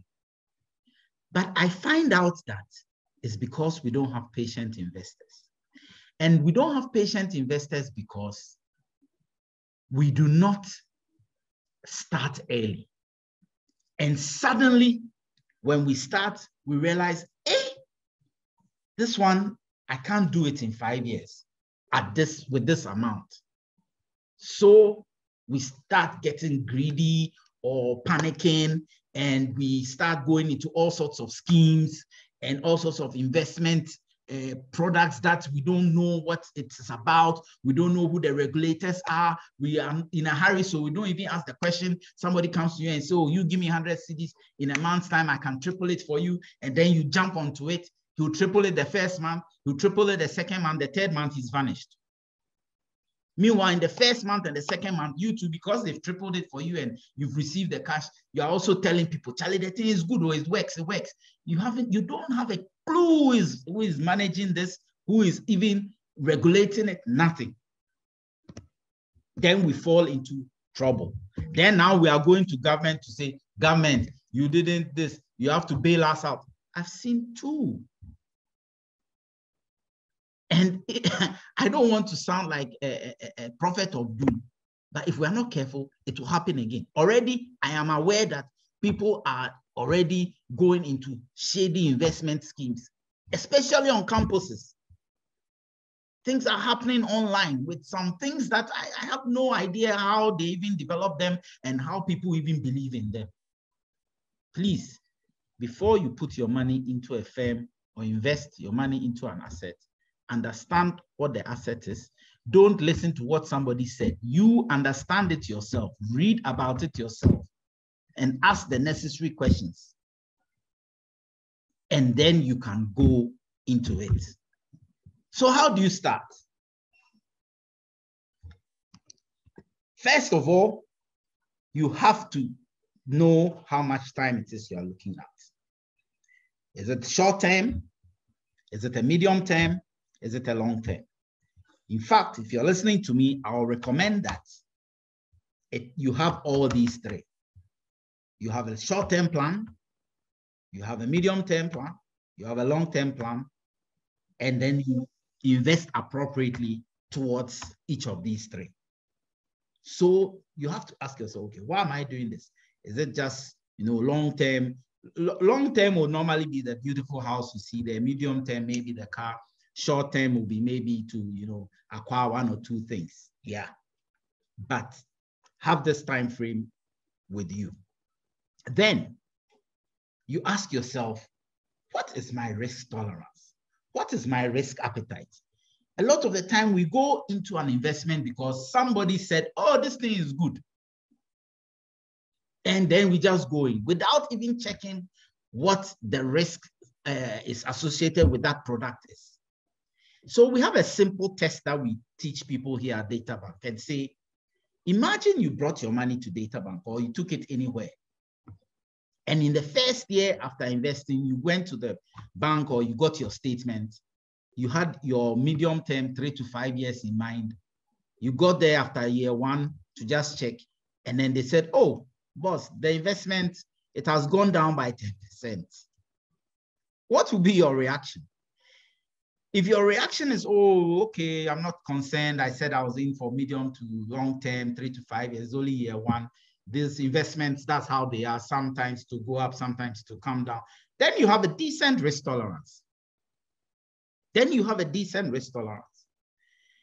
you are like, this thing, should I really withdraw? Yeah, it's a bit worried these days.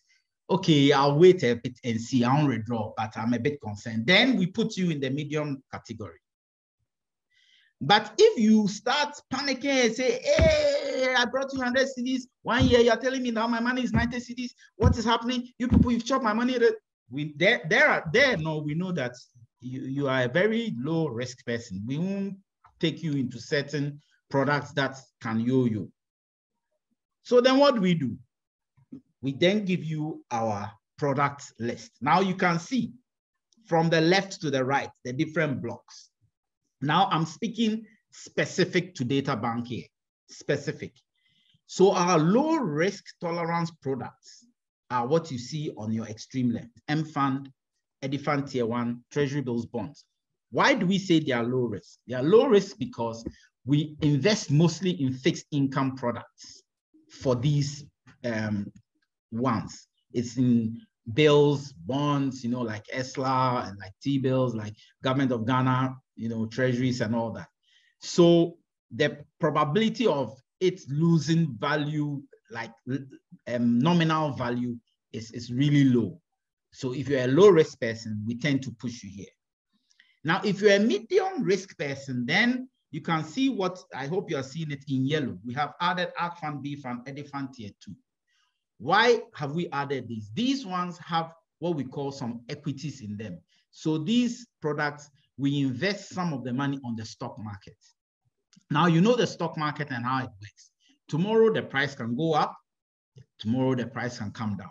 So it can go up or down. And we mix these ARC Fund, B Fund, Eddy Fund with some of the fixed income funds so that it balances out. So we meet each other halfway. So that's where the medium risk people, we tend to direct you towards to purchase.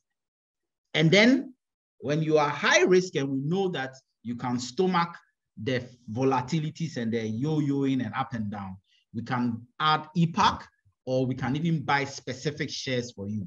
That tomorrow we can buy you, say, Fan Milk or MTN or Stanchart, but know that the price when you buy it could be 2 cedis per share. Tomorrow it could go to 2.8 cedis per share. The next day you come, it is 1 cedi per share.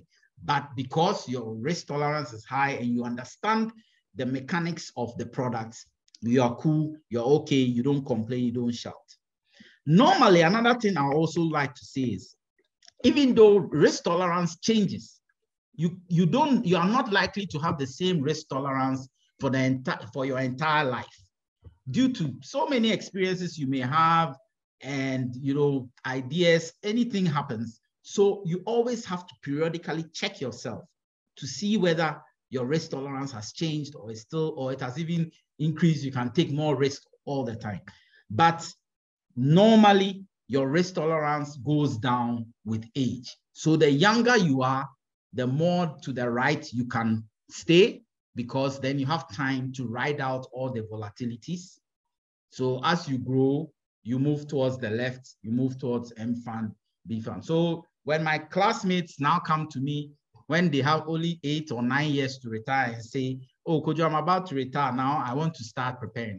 I feel very sad because they've lost 30 years already. Don't be like them. Don't be like me and my friends. Don't lose 30 years. Start now. But then I direct them towards M Fund, T-bills, Eddy Fund Tier 1. Then what do you do next? After you figured out your risk tolerance and you've now understood the products, you've talked to the professionals, you know which company you are dealing with, you know who is regulating them, you start. And at Databank, we've made it simple. *6100#, register, open your account, and you are good to go. We have other sources as well. You can go onto our website, www.databankgroup.com. You can call us on 0302-610-610. And we are there. We are everywhere. We have our main branches: Accra, Cape Coast, Tema, Koforidua, Kumasi, Takoradi, Sunyani, Tamale. And watch this space. Why is hopefully coming along. We are with GT Bank in their airport, East Legon, La Paz, Medina, Osu, Opera Square, Sherman, Kaswa, Takwa, and on UST campus with UBA. Thank you very much, Jillian. I hope I haven't finished your time. Thank you very much, Kojo. You have slightly, but it was worth it. So no problem. I think I missed whether the compounding effect was monthly or annual. The 44 CDs, it's monthly, right? Yes. Yes, monthly. I think I missed that. I didn't say. But we even compound daily anyway. Yes, we compound daily. Yeah. Yeah. So very quickly, we had actually wanted to do this within 2 hours. I will seek the group's permission, and guys, will go for about maybe another 15 to 20 minutes or so, just to try and answer a few of the questions. So if you have to go, thank you. If you are able to stay, thank you as well. So Kojo, the first two questions that I want to touch on are from the chat, then I'll move to the hands. One person is asking, on the slide that spoke about having your money separated into different accounts, he's asking whether won't having several investment accounts cancel out your money? That's question number one. Do you want to answer that one before I move to the next one? Yes, I'll answer it. Not at all. It doesn't do anything at all. It doesn't cancel out your money. It doesn't do. I have a friend here who has about 13 different accounts. Jillian knows who I'm talking about. She has about 13 different accounts, and when she gets her monthly money, then she splits it according to whatever ratios she has. So not at all. It doesn't cancel it out. It actually evens things out, because depending on which product you have and depending on what is in there, what is happening in the economy, maybe some part is not doing too well, then another part will do very well, and it will balance it out. So it's always good to have split accounts and have different products within it to even out the risk that you run. So we always encourage multiple accounts. Thank you. The next question from Daniel. He wants to know, he wants you to touch on the security of money with regard to the recent collapse of the investment and banking facilities in the country. So his question is, in this era, you plan for a long period of time, say 10 years, and the bank or investment facility can't even live to that time. What do you do in such a situation? Because trust of the banking or investment sector is a bone of contention here. How can you help him with that response? I totally agree with his question, but Jillian, you know, my answer to this question is usually half an hour. I take my time to really explain, but I can't do I can't do half an hour to explain that. But very quickly, first of all, to the person who asked the question, trust me, the law actually protects your money. And I'm speaking from experience. The law does protect your money. If the financial institution you are dealing with is following the law appropriately, it is unlikely, I didn't say it's impossible. I mean, I won't say it's impossible, it's unlikely that the person is, that the financial institutions to go under.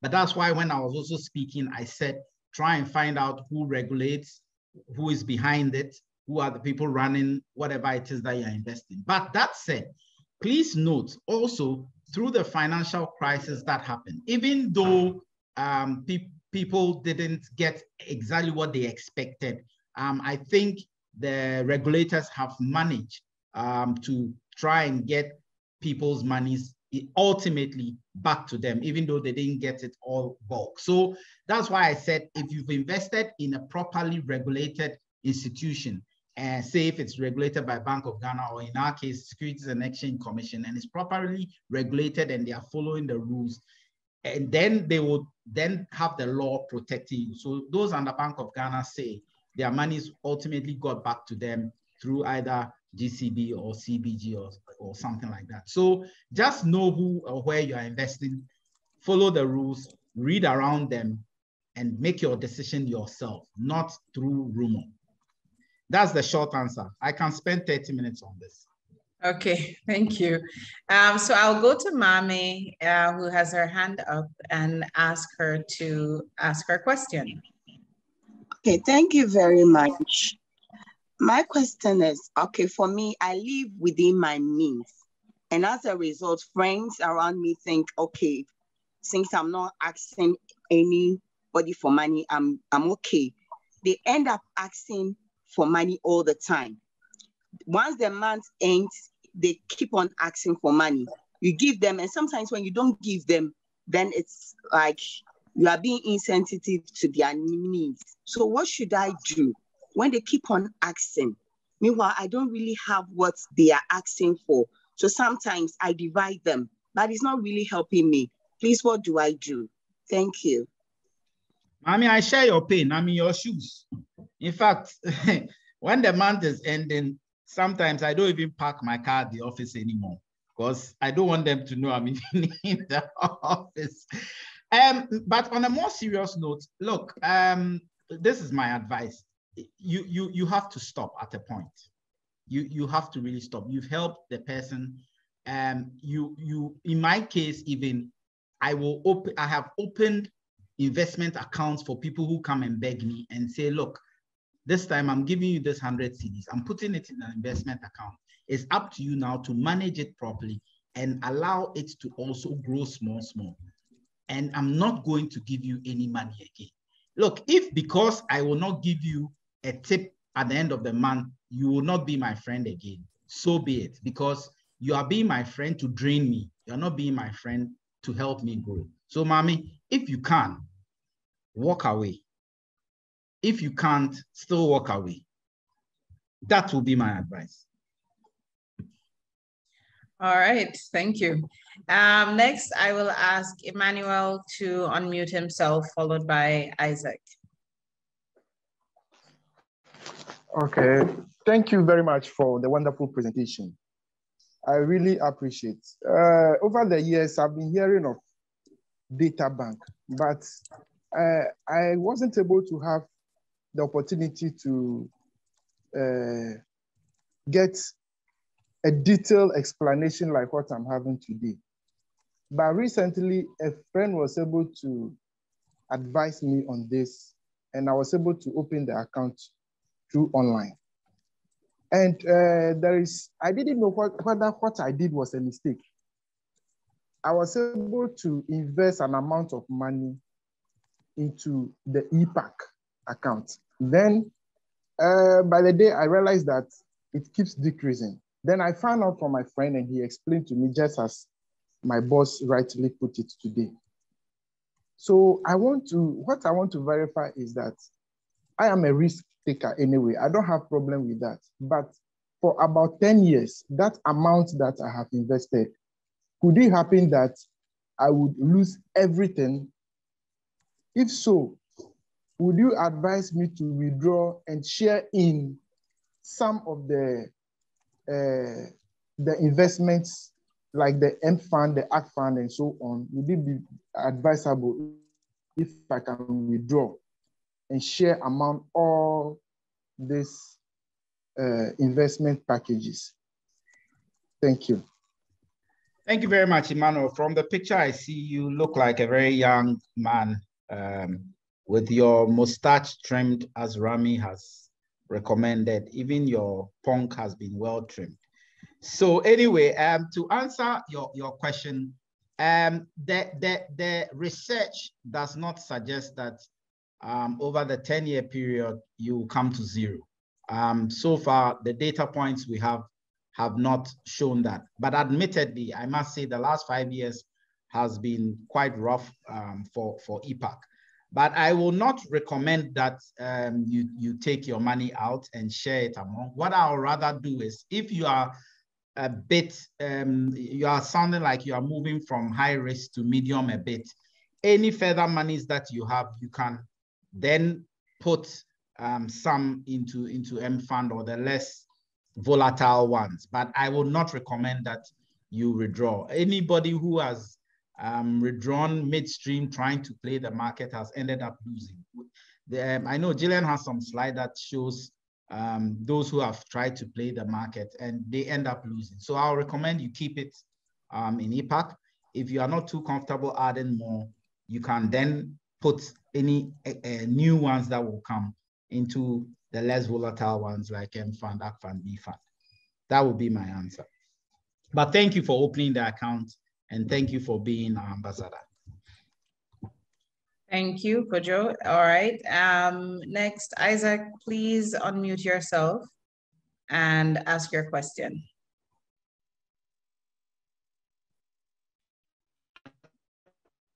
Good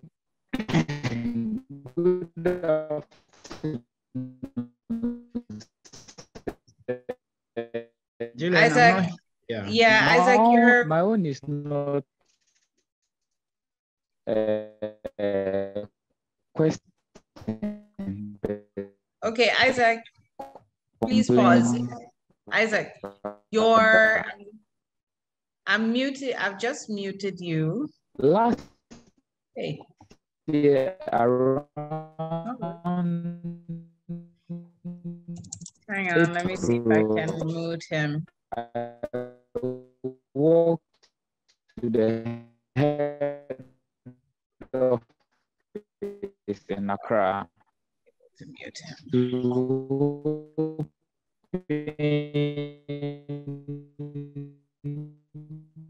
Sorry, I'm trying to actually mute him and I am not being able to do that. How about Daniel? Because we can't hear him. Yeah.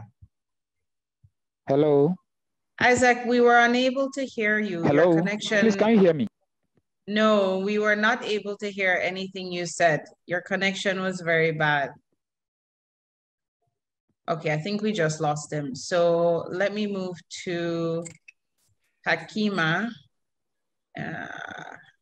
Hakima, please go ahead. Thank you very much. Please, can I be go ahead? Yes, okay. You can. Go ahead. Thank you. Please, I wanted to ask, considering the fact that the short-term investments such as the T-bills, where one can do maybe a 91-day rollover of the principal amount and then the interest accrued, and still enjoy the interest rate on that for over 3 years. Would you think that that would be a better strategy for somebody instead of going into the EPAC or the shares? Do you think that in the long term, for instance, if you do a short-term investment strategy like the T-bills and you allow it to mature and keep rolling over every 91 days for like 5 years, do you think the end result of that is more than what somebody who initially started with EPAC or shares will get? Okay, Hakima, thank you very much. I used to think like you some years ago. So this is it. Let me explain it to you. If you buy treasury bills, 91-day treasury bills, and you do not allow it to run for the 91 days, and you go day 80, you are hot, you need some money, you go day 80, that you want to break the investment and withdraw, you will lose. They will give you your money, but at a heavy discount. And if you have no intention to withdraw after 90 days, and you think you can go 1 full year, some people don't take the 1 year paper, but will take a 91-day paper, roll over, 91-day, roll over, 91, because they are never sure whether within that 1 year, they will need the money on day 90 or day 181. So it all depends on your planning, your objective, and why you are investing. If you come to EPAC, M-Fund, Eddy Fund, these are mutual funds. And with mutual funds, for M-Fund as an example, or all of them, you can come and invest on Monday. And on Friday, you can come and pull out your money. Only that we have minimum recommended holding periods. M-Fund, Eddy Fund, and the like, we recommend 3 months. EPAC, I think we recommend 3 years to 5 years, because we know how the market dynamics work. But with mutual funds, honestly speaking, you can come for your money any day. So you should ask yourself, if I put it in M-Fund on 1st and I need the money on 25th, yes, I can come and just on 25th, take my money, whatever interest has accrued on it, whatever amount I want, I take it. That is the flexibility the mutual funds, M-Fund, EPAC, ACK Fund, B Fund, Eddy Fund gives you. T-bills are a bit more restrictive because government needs that certainty that I have borrowed and I will pay you back only after 90 days or 180 days or 364 days. So I hope that answers your question. So there's no right or wrong. but you should just know what it is you want and the consequences of breaking a T-bill investment against the consequences of also pulling out your money from a mutual fund. I hope that answers you. All right. Thank you, Kojo. Let me just switch over to the chat very briefly. So someone wants to know if Databank has a dollar investment account. And then someone else wants, so I'll add, there are three questions that I want you to answer. One is about options for dollar accounts. Second is,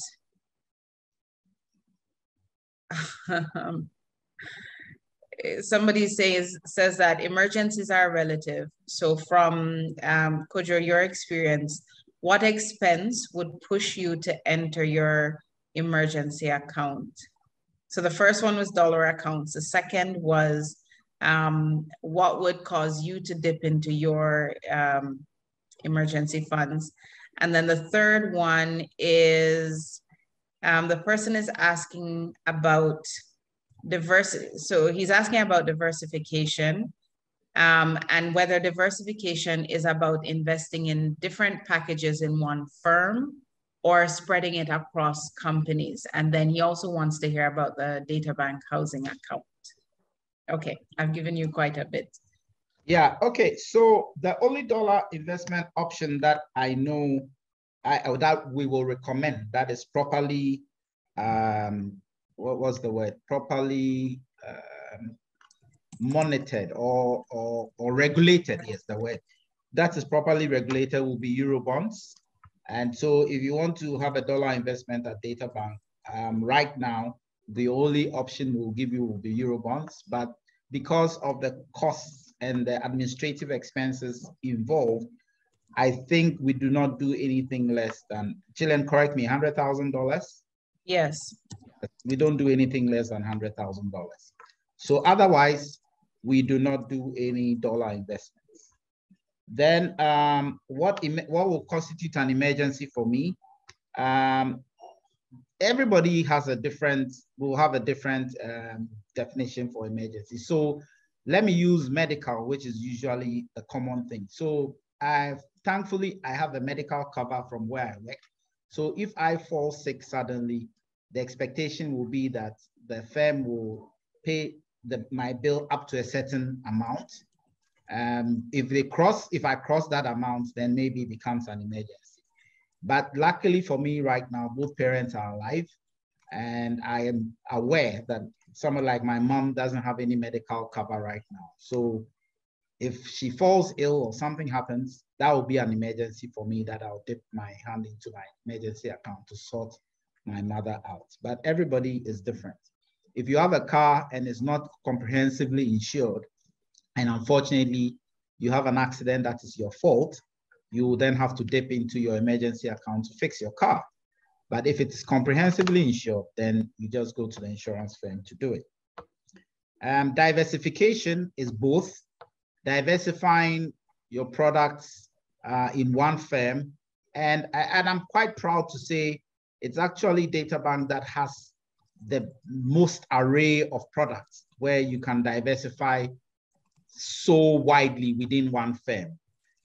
But yes, you can also include other firms where you can diversify. So you can put some of the money. We are not afraid of that at all, but we believe we are the best. So diversification could be both within one firm and across firms. Have I answered all? Yes. And then in the interest of DHA is yours. Yes. DHA is yours. Okay. All right.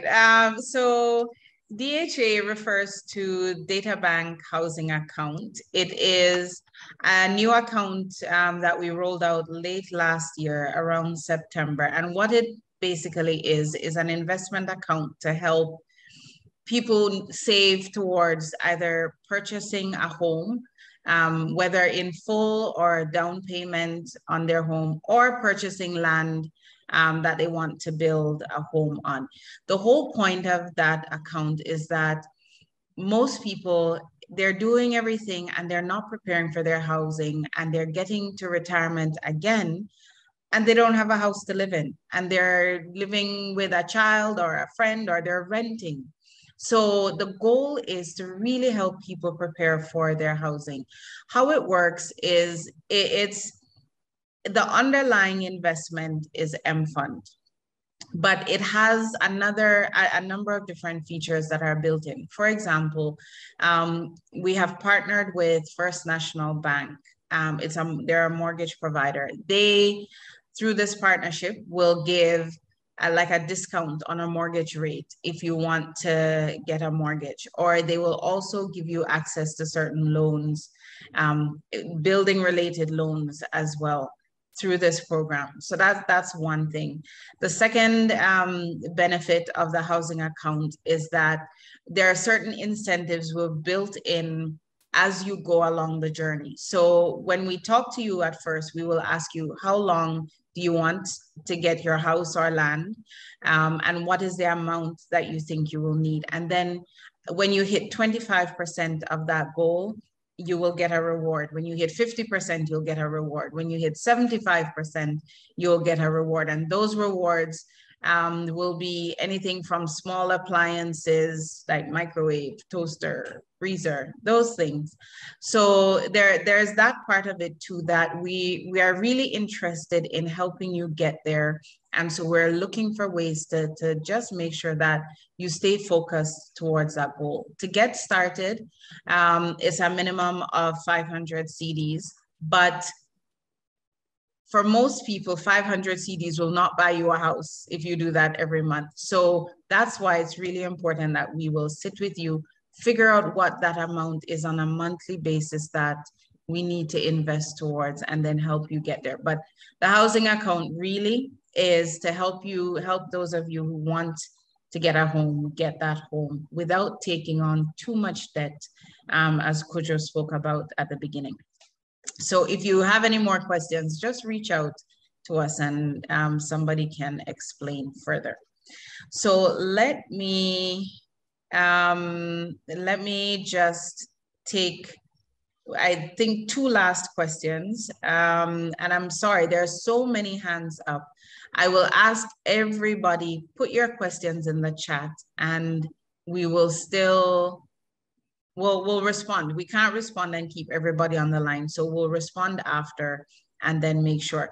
As I had mentioned earlier, the program is being recorded. We'll share the recordings. So let me just take the last question from Kojo Addae-Mensah. Please unmute yourself and hello. Let's hear what you have to say. Thank you. Hello. Hi. Thank you for the opportunity and the presentations. My question has to do with, there are a lot of portfolios. I would like to know, as a beginner, do we have people available that can take us through, in case I walk to the office, who will have time to take me through the various portfolios? Because I'm asking because I've seen the 3 levels of portfolios. I've seen some that runs through all the levels of portfolio from the low, medium to high risk. So I would like to know, are there somebody on the standby? And then secondly, on the issue of multiple investment, is it multiple investment in the same institution, or is multiple investment in different institutions? Because you are talking about risk. So if one doesn't work, should we look at other institutions? I know you have a lot of portfolios, but as we are talking about multiple because of the risk factor, is it multiple portfolios in the same institution or a different, like spread across the various institutions? Thank you very much. Thank you. Kojo? Yeah, okay. So to answer your first question, yes. At the end of my presentation, I showed you our locations, but you can visit any of our locations physically to talk to any of our relationship managers. They will, yes, have time for you and take you through the different products and what it is you can do. I don't know where you live, but depending on where you live, you can shorten your journey and get somebody to take you through. Regarding the risk issue, I think I had answered that it all also depends on you. You can diversify your risk within the same firm, and you can diversify your risk also across different firms. And I did say that most firms don't have that many array of products that we have at Databank, but there's no right or wrong. You are encouraged to diversify it the way you are comfortable with. So you can diversify within one firm, or you can diversify across firms as well. It's all up to you. All right, thank you very much, Kojo, and thank you, everybody. So as promised, we do have a few final giveaways. There is, just to explain how that part works, again, you have, I think you are able to send your messages to the host. So it doesn't show to everyone. It may come to me, or it may go to me as a co-host, or it may go to the main host. If it goes to the main host, I do not see it. So please, in your responding, just select my name as co-host for this particular purpose. Select my name, and so that all your answers come to me and I can see it, and I can see who has sent their message first. So let me just, okay, let me do the final questions, and then we will wrap it up. And again, as I'm asking these questions, I've said, put your questions in the chats. There are some really good questions that you've asked, and we would love the opportunity to respond to them. All right, so the first question, and this is for, so there are, again, 2 20 CD airtime vouchers. And for those of you who have won airtime, you will get it after the program, not right now while the program is going on. So just allow us a little bit of time. We will send you the airtime. So this question is for, I'll take the first 2 correct answers, and it's for 20 CDs airtime. And the question is, question number 1 is, actually, hold on, let me open my chat so I don't miss it. Okay. Ready. What are the 3 investment accounts mentioned in Kojo's presentation? What are the 3 investment accounts Kojo mentioned in his presentation? There were 3 types of investment accounts he mentioned. Not funds, not funds. What are the 3 Aha! Davida Hooper is the first person. Hang on. All right, so now let me see which ones came in first. All right, okay. So Davida correctly answered emergency, retirement, multi-purpose. So Davida, please put your details in the chat, and let me see who was the second one. Then Kingsley Edu, you also answered correctly, retirement, multi-purpose, emergency. So both of you will get 20 CDs airtime. All right, the next question is for a 50 CD gift voucher, and I will take the first 2 correct answers. Okay, 50 CDs gift voucher. Question is, how many months of living expenses should the funds in your emergency account cover? All right, yeah, this one was fast. Okay, I've gotten it. So Kennedy is first, 3 months is the correct answer. Sarah Addae-Mensah second. So both of you, again, put your information in the chat and we will get back to you. Last question, and I'll take 2. Will I? I will. I'll take 2, the first 2 responses again. And this one will be for a 100 CD investment voucher. The other one So no, in fact, 2 of them will be for 100 CDs investment vouchers. So first 2 answers that are correct is what I will take. Let me jump to the end. Okay. In the presentation that Kojo just did, again, he mentioned that when it comes to budgeting, there was a slide about where you spend your money. There was a rule that he gave, 50, 20, 30.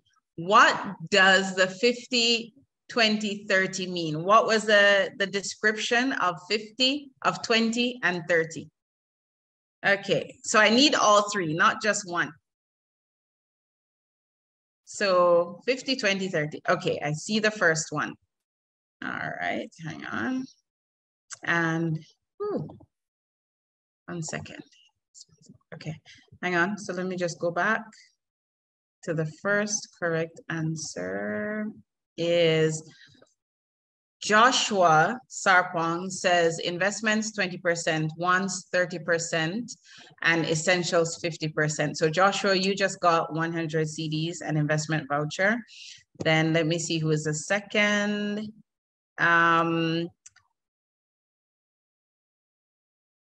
Sarah, again, 50 essential, 30 ones, 20 investments. Thank you. And final one is 100 CDs shopping voucher. And I'm only taking 1 correct answer for this one. So listen up. And your final question is, okay, in Kojo's slide, again, he gave the chart that spoke about the importance of starting to invest early, and he gave different amounts for the different time periods. Okay, Sarah, I've seen your chats. Yes. So he spoke about if you're 20, how much you need to invest, 25, 30, 35, on and on. How much did he say a 25-year-old would need to invest monthly to get to, I see the answers coming in, 1 million CDs. Wow, you guys are fast. Okay, so now I have to go back to the top of that list. All right. Okay, no, still higher. Okay.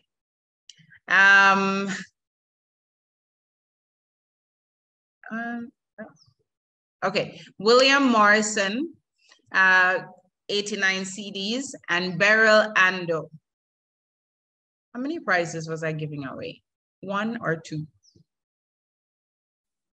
I think, okay, I'll give away 2.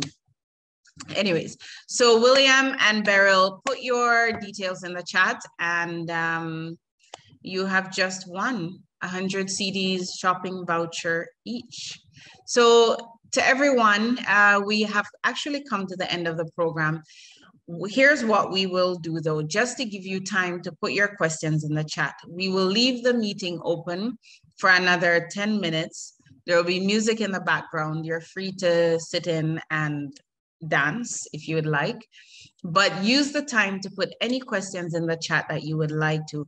We will get back to you after the program is done. So, and when you put your question in the chat, if you want us to call you instead, you can put a phone number. If not, we will reach out to you using the email address that you used to register. So thank you. Let me just say to Rami, who is still on, and to Kojo, thank you both so much for everything that you have done. We are very, very grateful for all the insights, and we look forward to having you both back again and again and again. As for Kojo, you'll be back by force. But Rami, we look forward to having you back as well. So thank you all very, very much. We will close the program officially at this point. And the prayer that Emma said at the beginning will hold at the end. So thank you, Rami. Thank you so, so much. You'll hear from us. And guys, take your time, put your questions in the chat. We will get back to you, and the recording will be sent out in the next day or 2. And yes, Joshua, please leave your contact details. It helps. Thank you all.